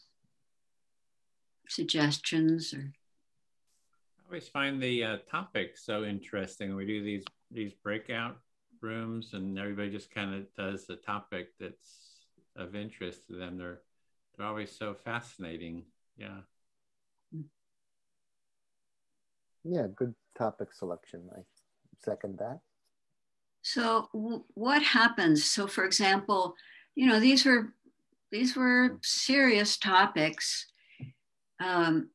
If somebody, and I don't think either Kian or Adelina said, or whatever's alive for you, but say that's happening and somebody then comes in with something, oh, the Easter egg hunt in the front yard was really swell or something.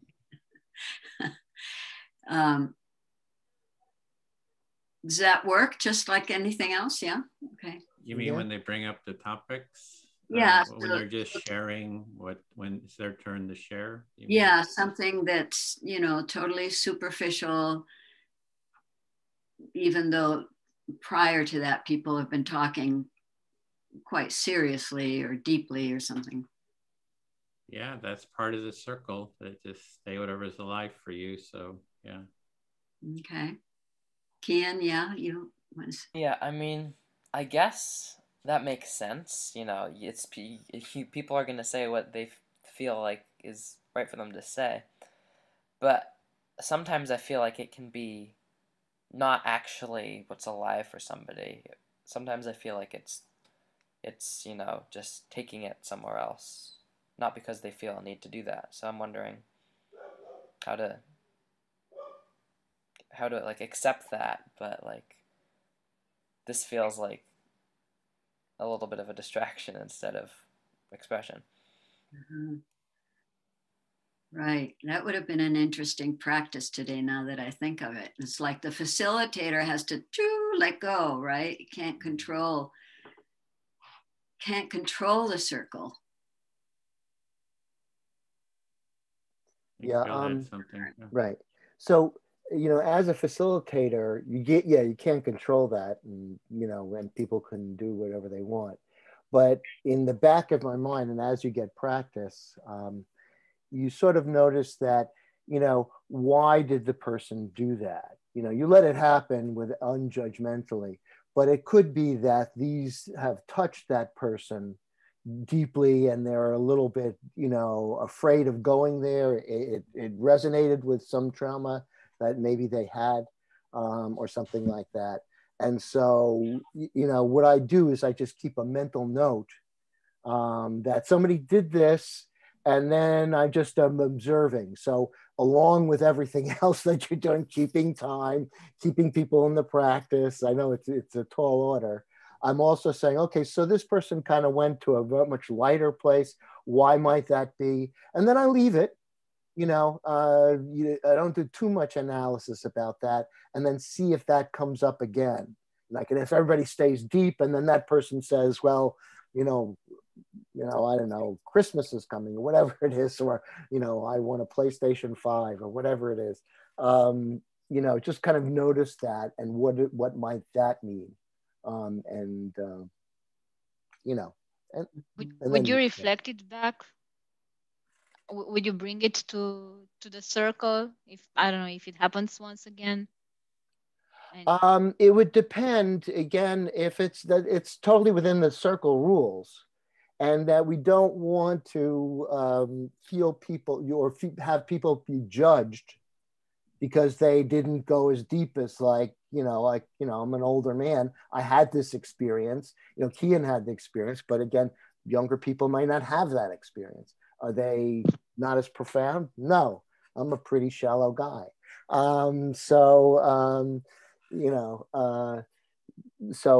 I would keep an eye on it. You know, I would keep an eye on it and then see, now, is this being used for like a conflict? Do they feel, you know, and if it perturbed the circle practice and the flow, I might intervene. But other than that, an original bias would be to look at it and then let it go, you know, not intervene. Yeah. I'm done. Edwin? Yeah, so I would add to that let's say there's a very deep sort of conversation, someone seems like they're doing something superficial, so they're free to, you know, say whatever's alive for them and get an empathic reflection. But if you're feeling like, hey, this is kind of superficial, I don't really like what you're doing, when it's your turn to speak to someone, you're totally free to say, I think that what that so-and-so is saying was very superficial. I think I would like to have some real truth here. I think they're not really saying their truth. So, but if you say it within the framework and somebody reflects that back, so, you know, be honest about your sense that, hey, they're a superficial asshole or something, right? But not like interrupt them when they're doing it, give them the reflection. So everyone's free to, and it might kind of open up some doors too by just being open and honest, but within the structure of the circle. So you're free to say whatever too. Yeah.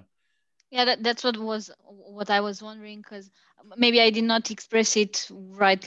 I said, because I said if I could reflect it, but I was thinking about if I can bring it to the group when it's my turn to speak, let's say, and just see how the others are also feeling about it, and see what it comes out after the other reflects what I'm saying. So yeah, that's and great. It's like you're being honest. You're just bringing your own authenticity and staying within the process.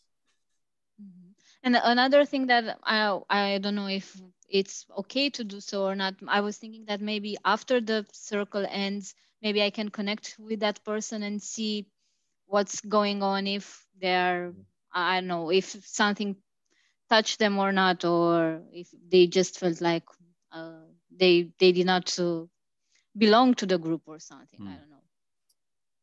Or you could even bring up your concerns within the circle. Like when it's your turn, like, oh, I'm concerned about so-and-so, that if they feel like they belong, or even speak directly, like, I'm really concerned about you, that you maybe not feel like you belong. And you'll say, well, you're concerned about me not feeling like I belong.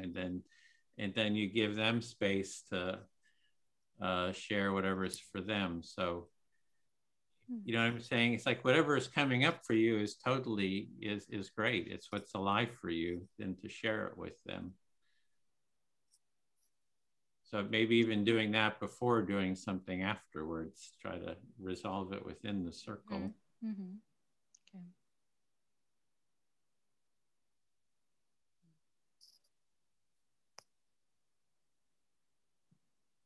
This opens up for me another window on the process and the empathy, that it has an energy that well, first of all, of allowing, but also of, I'm going to use the word tempering, so that, because I was surprised when you said that, oh, that, you know, somebody else can bring it up and as part of what we share in the circle. And so I'm thinking about the effect of empathy in a little bit broader context than I have before. I like this. Thank you. Yeah, the empathy sort of tempers any other feelings that arise. It's like it's sort of, the empathy lets the feeling arise, it listens to it, it hears it, it acknowledges the feeling and says, it's okay. It's okay, I'm going to listen to your feeling, whatever it is, and it's acceptable here. And that sort of does sort of transform it, right? It's like when you feel heard, it's like, oh, okay, I'm going to be heard. I'm not going to be shut down. It's sort of the pain of being shut down that's what kind of escalates. Yeah. Oh, thank you. I've received many gifts this morning that I had not anticipated. Very rich. Thank you. So, anything else for anybody before we take a bio break, those of us who want it, and then join the final circle? I just want to say that I don't know when the time flew, because yeah, I felt like I just wanted to stay more in the topics, and just because there was so much, they were so meaningful that it really touched me, and I just wanted not to end. But I was surprised when I heard you saying that, okay, so now it's time to discuss about how the facilitation went, and I was like, oh, damn it.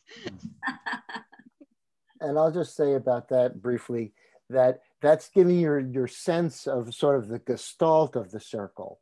You know, like if we had 5 minutes and we went longer, you know, so you're starting to feel that sort of meta, you know, cognition, the gestalt, the in the totality, and compare it to what's not circle. And that's, I think, a good learning experience for people. That's it. Bio break, sure. Bio break. Okay, great. Yay.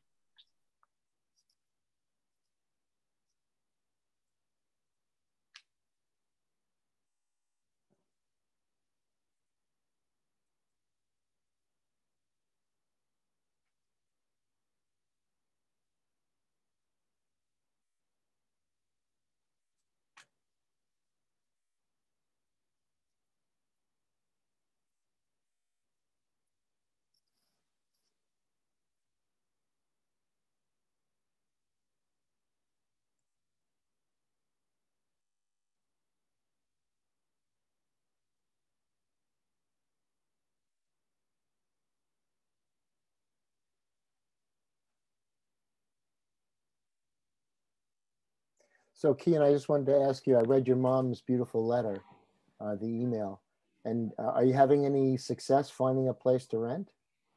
Well, yeah, in case you can hear, I'm with my neighbors right now. So that's been lots of fun. And it's been good to be close by to be able to, you know, access what we need to. Yeah. Okay. Well, certainly, you know, if there's anything I can do, I don't think there's much I could do. And I think other than, you know, offer, you know, emotional support when I can, but, you know. Yes, I'll be down in a bit. Sorry. That's okay. Anyway, just wanted to check in. That's all. Okay, yeah. Sorry. That's all right. It's okay. Well, you can handle that. Yeah, sorry. Yeah, thank you. This has been really, you know, I thought at first, like, oh gosh, how can I handle Empathy Circle right now? I've got so much other stuff, but this has actually really been meaningful and helpful. Good. I'm glad. All right, I guess we're going to be 1 minute till the circle. There it is. Fire breaks. Ian, I looked on the news and I think I saw your house. Was that the one that was like on the news and all that stuff? Yeah, the orange one. Yeah. Yep. Wow. That's my house. What's the chance? Like, it's the one house that got damaged. Yeah, I mean, yeah, it was just freakish, but totally. Wow. And you were injured, or? Yeah. I'm not, you know, deeply, but I was the one person that was actually hurt by it. Yeah.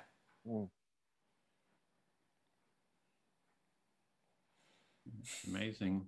Like, what are the chances that we know the one person in one house that we got the?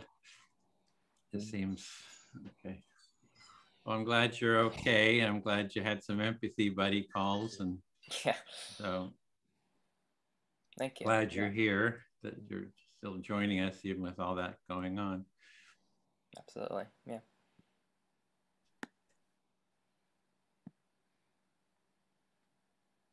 Thanks for facilitating, Celine, holding the space. Oh, it's a great opportunity. Thank you. Practice.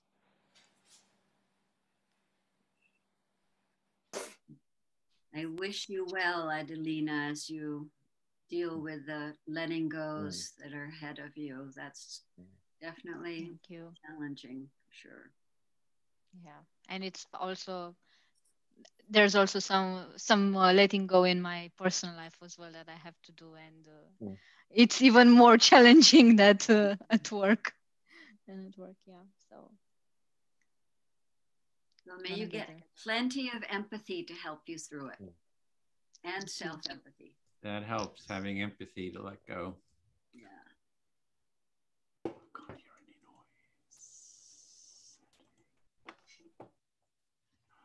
Hey, welcome back, everyone. I think Michelle, you were doing the debrief.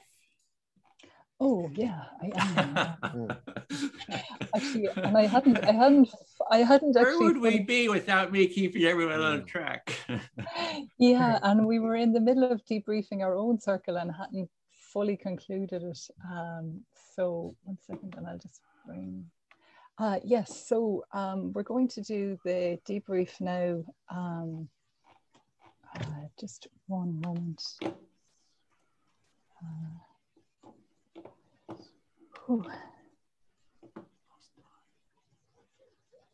Yeah.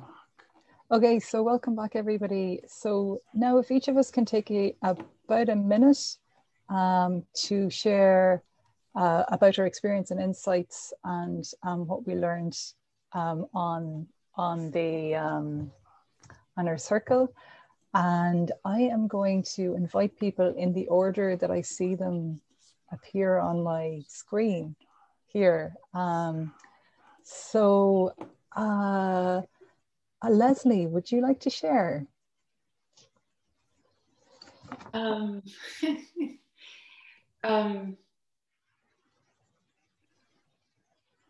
Yeah, it was a challenging experience, sort of being in a space between, what the training was about today, which is challenging one another, facilitating, and just being on the sort of ground that I'm on right now, which was, I think, sort of just seeking, Empathy Circle in just its most straightforward and essential way. And so coming in knowing what it was just sort of interesting to navigate between those needs. Yeah, I can imagine that's really challenging thing to do, to be dealing with challenges within your facilitation while life is throwing up so much crisis. So, yeah. Well done.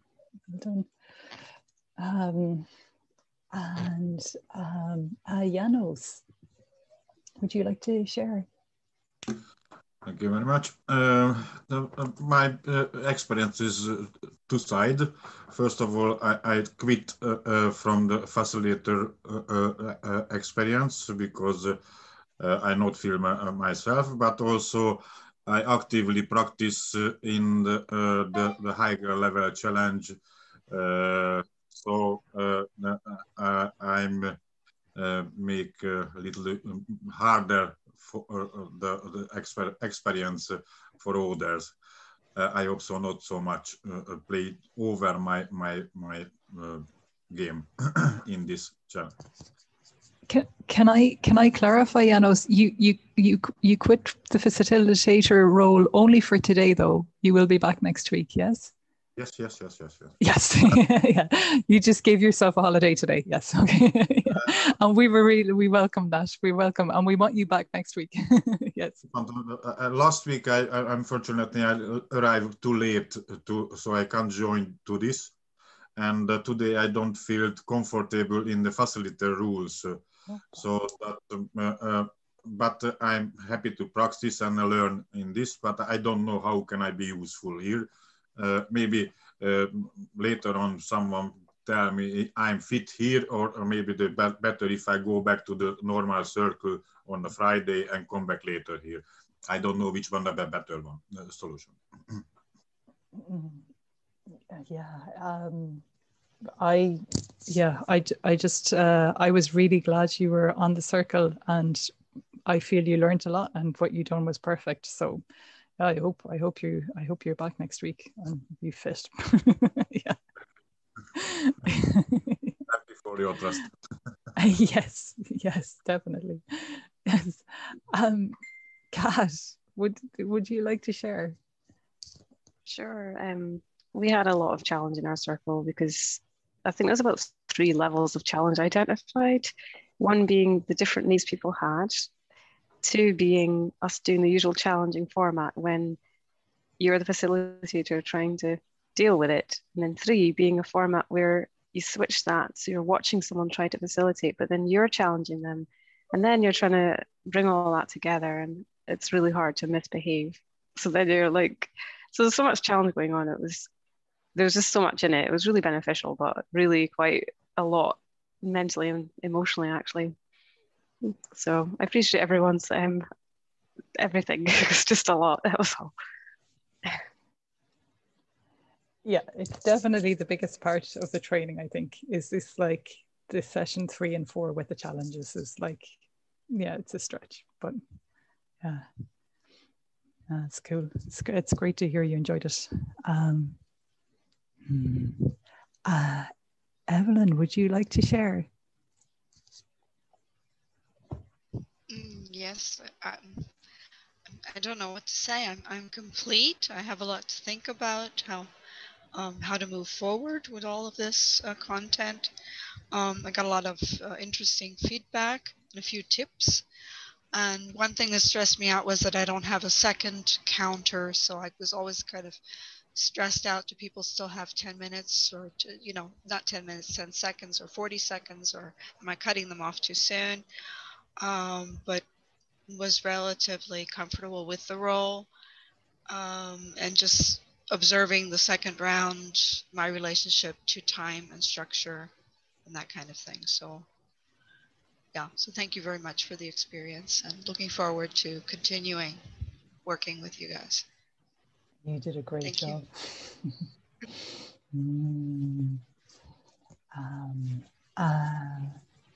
And Adelina. Yeah.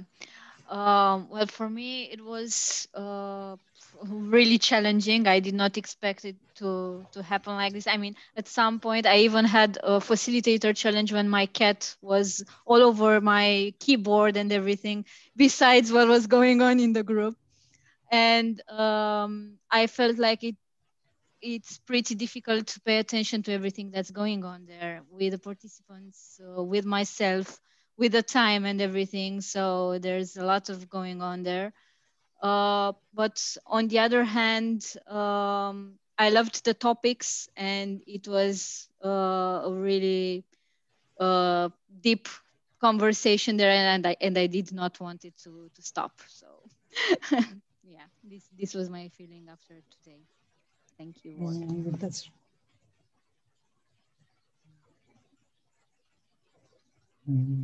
really good. Cian, would you like to share how your experience? Yeah. It definitely felt the challenges felt more. Well, I guess comparing it to my past experiences of this, I was more focused on dealing with the challenges. But today, because the topics were, so engaging, and I was really getting into that, it felt more like a real experience that I might have in a circle, because I'm just focusing on what we're doing. And it sort of caught me off guard more, the interruptions. So it was I appreciated it, but it was definitely much more challenging to handle, what was going on. But yeah, I really, enjoyed our conversations, and it was a really good experience.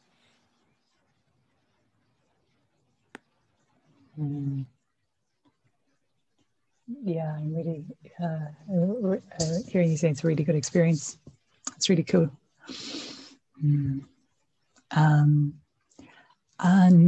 I believe we've been around all of the trainees, been to all of the facilitators now, so we might move to the trainees at this point. Have we heard from Kat?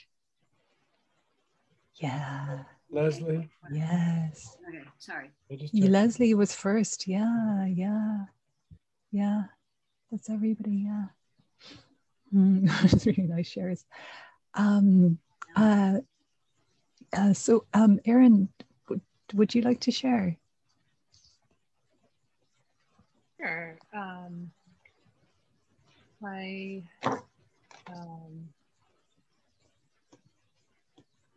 I guess I feel I've enjoyed in these empathy circle trainings the experience of like stretching.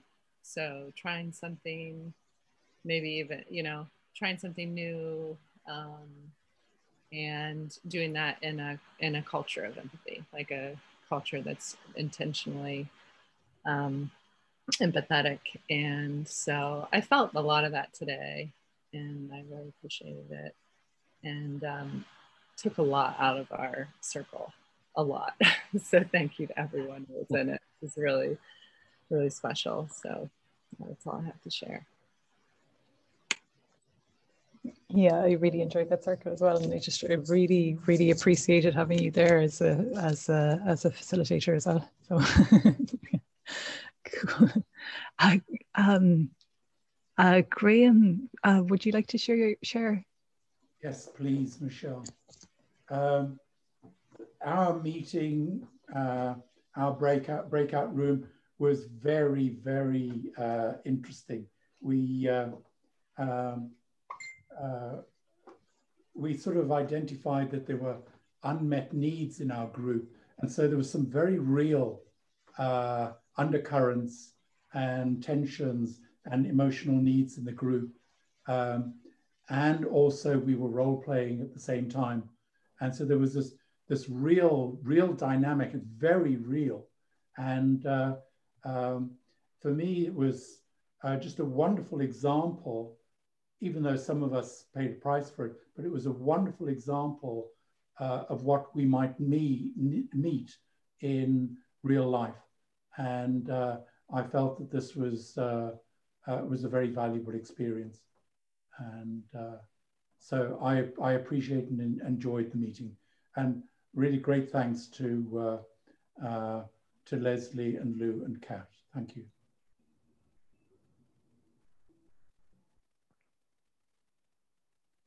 Oh, sounds like it was powerful. Yeah, it was powerful.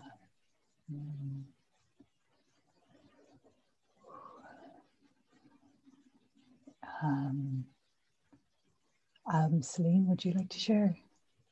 Sure.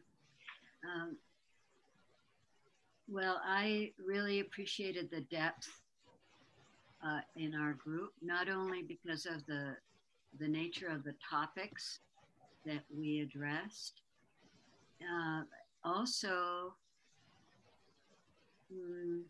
with the experience of the structure and the process and the energy of empathy. I enjoyed a deeper appreciation for all of those. Very meaningful. Thank you. It sounds like it was really, that sounds really sacred.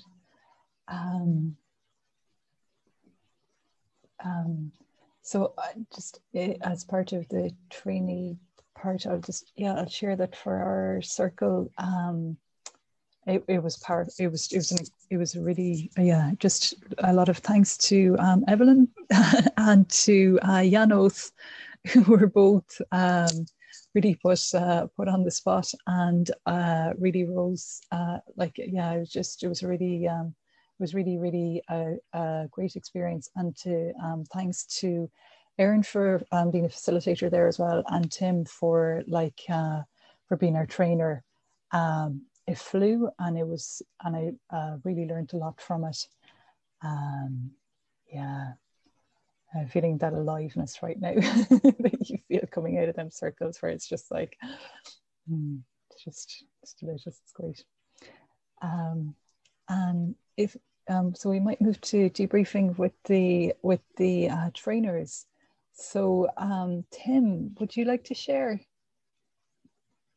Yes, I want to try to explain something, and maybe somebody could reflect it, but I'm feeling the power of coming up against other human beings and having contact, and we push against each other. We express invitations. We bump up.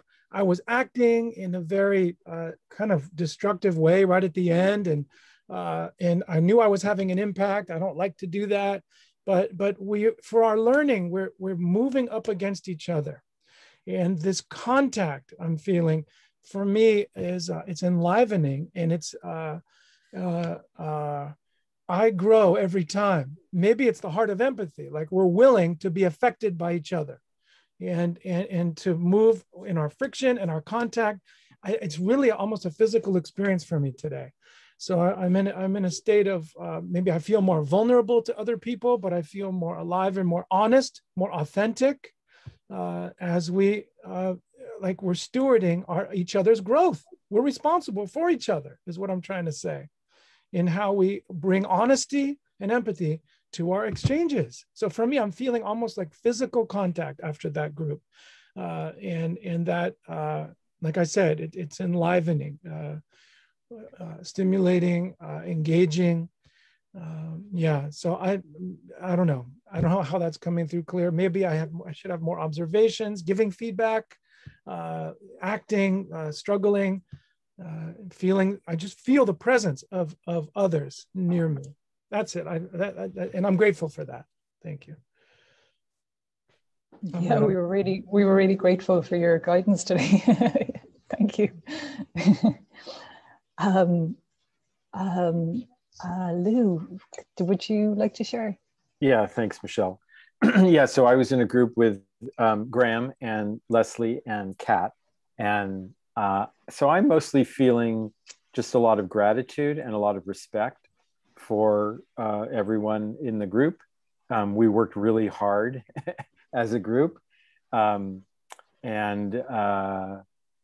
addition to the normal, say me offering challenges to people who wanted them, I took a turn facilitating and had people give me challenges so they could see how I respond to them.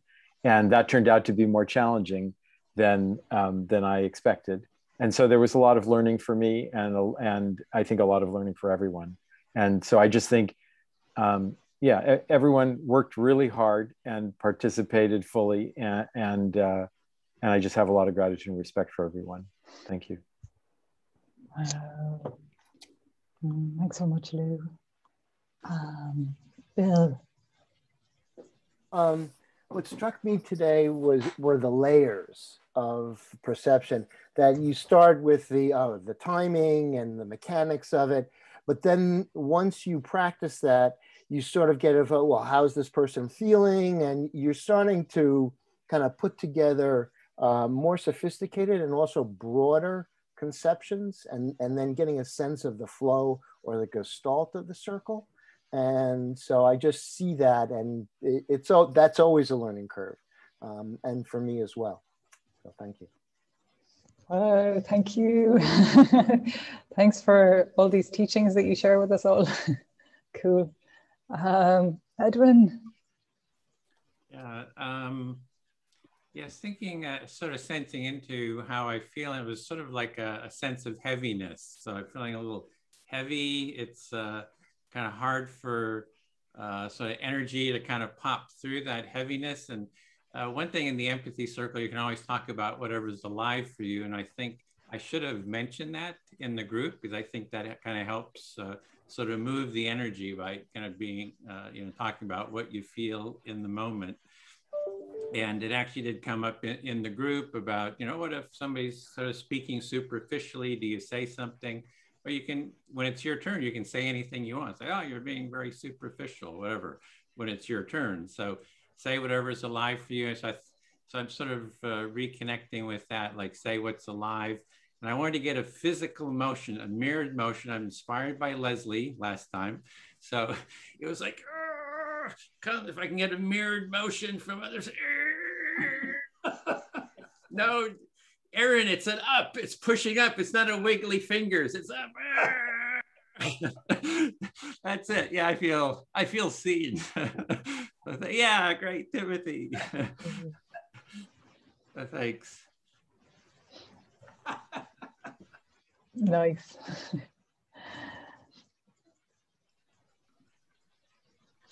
Okay. Yeah, I think yeah, that's the debrief. Thanks, Edwin. Thanks. Okay, so we'll have a little closing here. Any trainer final comments? I'll got one to add. Just we have one more session after this, so we're going to be doing, having another cohort starting after. So to, for everyone, just to remind everyone to sort of spread the word. I'll send some links about, how to do that. We have a Facebook event page as well as the LinkedIn page. You can go there and invite all your friends. If you're on LinkedIn, you can invite 1,000 friends. So Facebook, it's like 400 friends. So even if they don't come, it's good just to kind of let people know, about what we're doing here. It kind of gets the word. Maybe they can't come, at the next session, next cohort, but it'll get on their radar. And so that's the main thing is, start thinking about sort of the next cohort. And I hope everyone can take part and also sign up as trainees, to start taking on more responsibility, learning how to actually do the training. So that's for me, Bill. Thanks. Sure. Anyone? I have something. Yeah. I'm sorry. Go ahead, Tim. You want to go first? Oh, yeah. Just briefly. Someone in our group asked this question: where is this needed? Like, where can I offer it? Where is it wanted? You know, like I'm seeing the value of this. Where does it fit in? You know, like just that deep question of like, now that we've got this, where can we share it? So I just had a thought, like for myself, I have that same question, you know, and I want to pay attention this week to who in my life is asking for something like this, even if they're not saying I need an empathy circle or I need empathy or listening, but who's asking for the needs or the, you know, the values that the empathy circle fulfills. Somebody's like, God, I'd love to, you know, talk this through, or I'd love for somebody to listen, or God, I wish people could just get along. Like, I wonder how, if people ask for something like the empathy circle in many different ways. So I want to tune into that and pay attention to see if there's people at work, in my neighborhood, or anybody who is expressing something, and then maybe take the risk and talk about it. Talk about the empathy circle process as a possibility. So that's for me. I'm going to tune in. Where are people asking? How they may be asking in many different ways, even in their behavior, and wondering if this could help, and then offer it. That's something that I'm going to work on this week. Thanks for listening. Yeah, Lou? Yeah, I just wanted to say that the purpose of doing these sessions where we have the challenges is to help people stretch and learn in difficult situations, learn how to cope with the feelings that go on inside you when you're faced with a situation like that, and learn the skills for responding. And it's our goal to stretch you, but not to traumatize you. And so I just wanted to say, if anyone felt traumatized by what happened today, you know, in your circles, reach out to one of the instructors and let them know, and let us talk to you about it. Yeah. Okay, thanks, Lou. Okay. So we'll talk about what's coming up in session 5. And what that's going to be is an integration of your learnings and feedback about the training. And then also a little bit of a larger look into how was an empathy circle, how does that fit into a culture of empathy or things like that. So in the assignments, please fill out the session feedback survey. And the link is in the chat, as Edwin will put it in there, right there. I don't see the link in here. Okay. It'll take a second. Okay, sure. If you can hold the empathy buddy call, and I think people are familiar with that. Are there any questions about the empathy buddy call? I didn't think so. Okay. Not that I gave you a chance to. If you can, to facilitate a, you know, an empathy circle, if you can, or like as, you know, Timothy talked about, you know, just taking the elements and just applying them in your life. And then this is sort of my little thing, and think about how you see the empathy circle practice beginning to build a culture of empathy in your world. And the only thing I'll say about this is that in many sort of changes, societal changes, there has to be some sort of cleaning house. We have to vote these people out. We have to kill these people. We have to do anything, and then everything will be great. But actually, in these circles, we actually create a little mini culture of empathy within the groups that we form. And for me, I'll speak for myself here, that's very profound, because we cut out all of the other stuff and we get to the experience that we want to have. So anyway, think about that. And we'll talk about that in session 5. So please post one feeling that you have now as a result of being here today. And then if you can do 2 things at once or just quickly thereafter, we'll do jazz hands. So go ahead. I am putting it in there now. Okay. All right. And people are doing that. And okay. And let's do a little jazz hands there. All right. So great, great. Well, I certainly want to express my appreciation for you all, and I think all the trainers and trainees feel the same way too. Thank you so much. Lou? Thanks, everyone. Just have a great week. Thanks. See you next time. Thank you, one and all. Much respect. Thank you. Thank you. Namaste. Thank you. Bye. Bye. Bye. See you next week, Bye. everyone.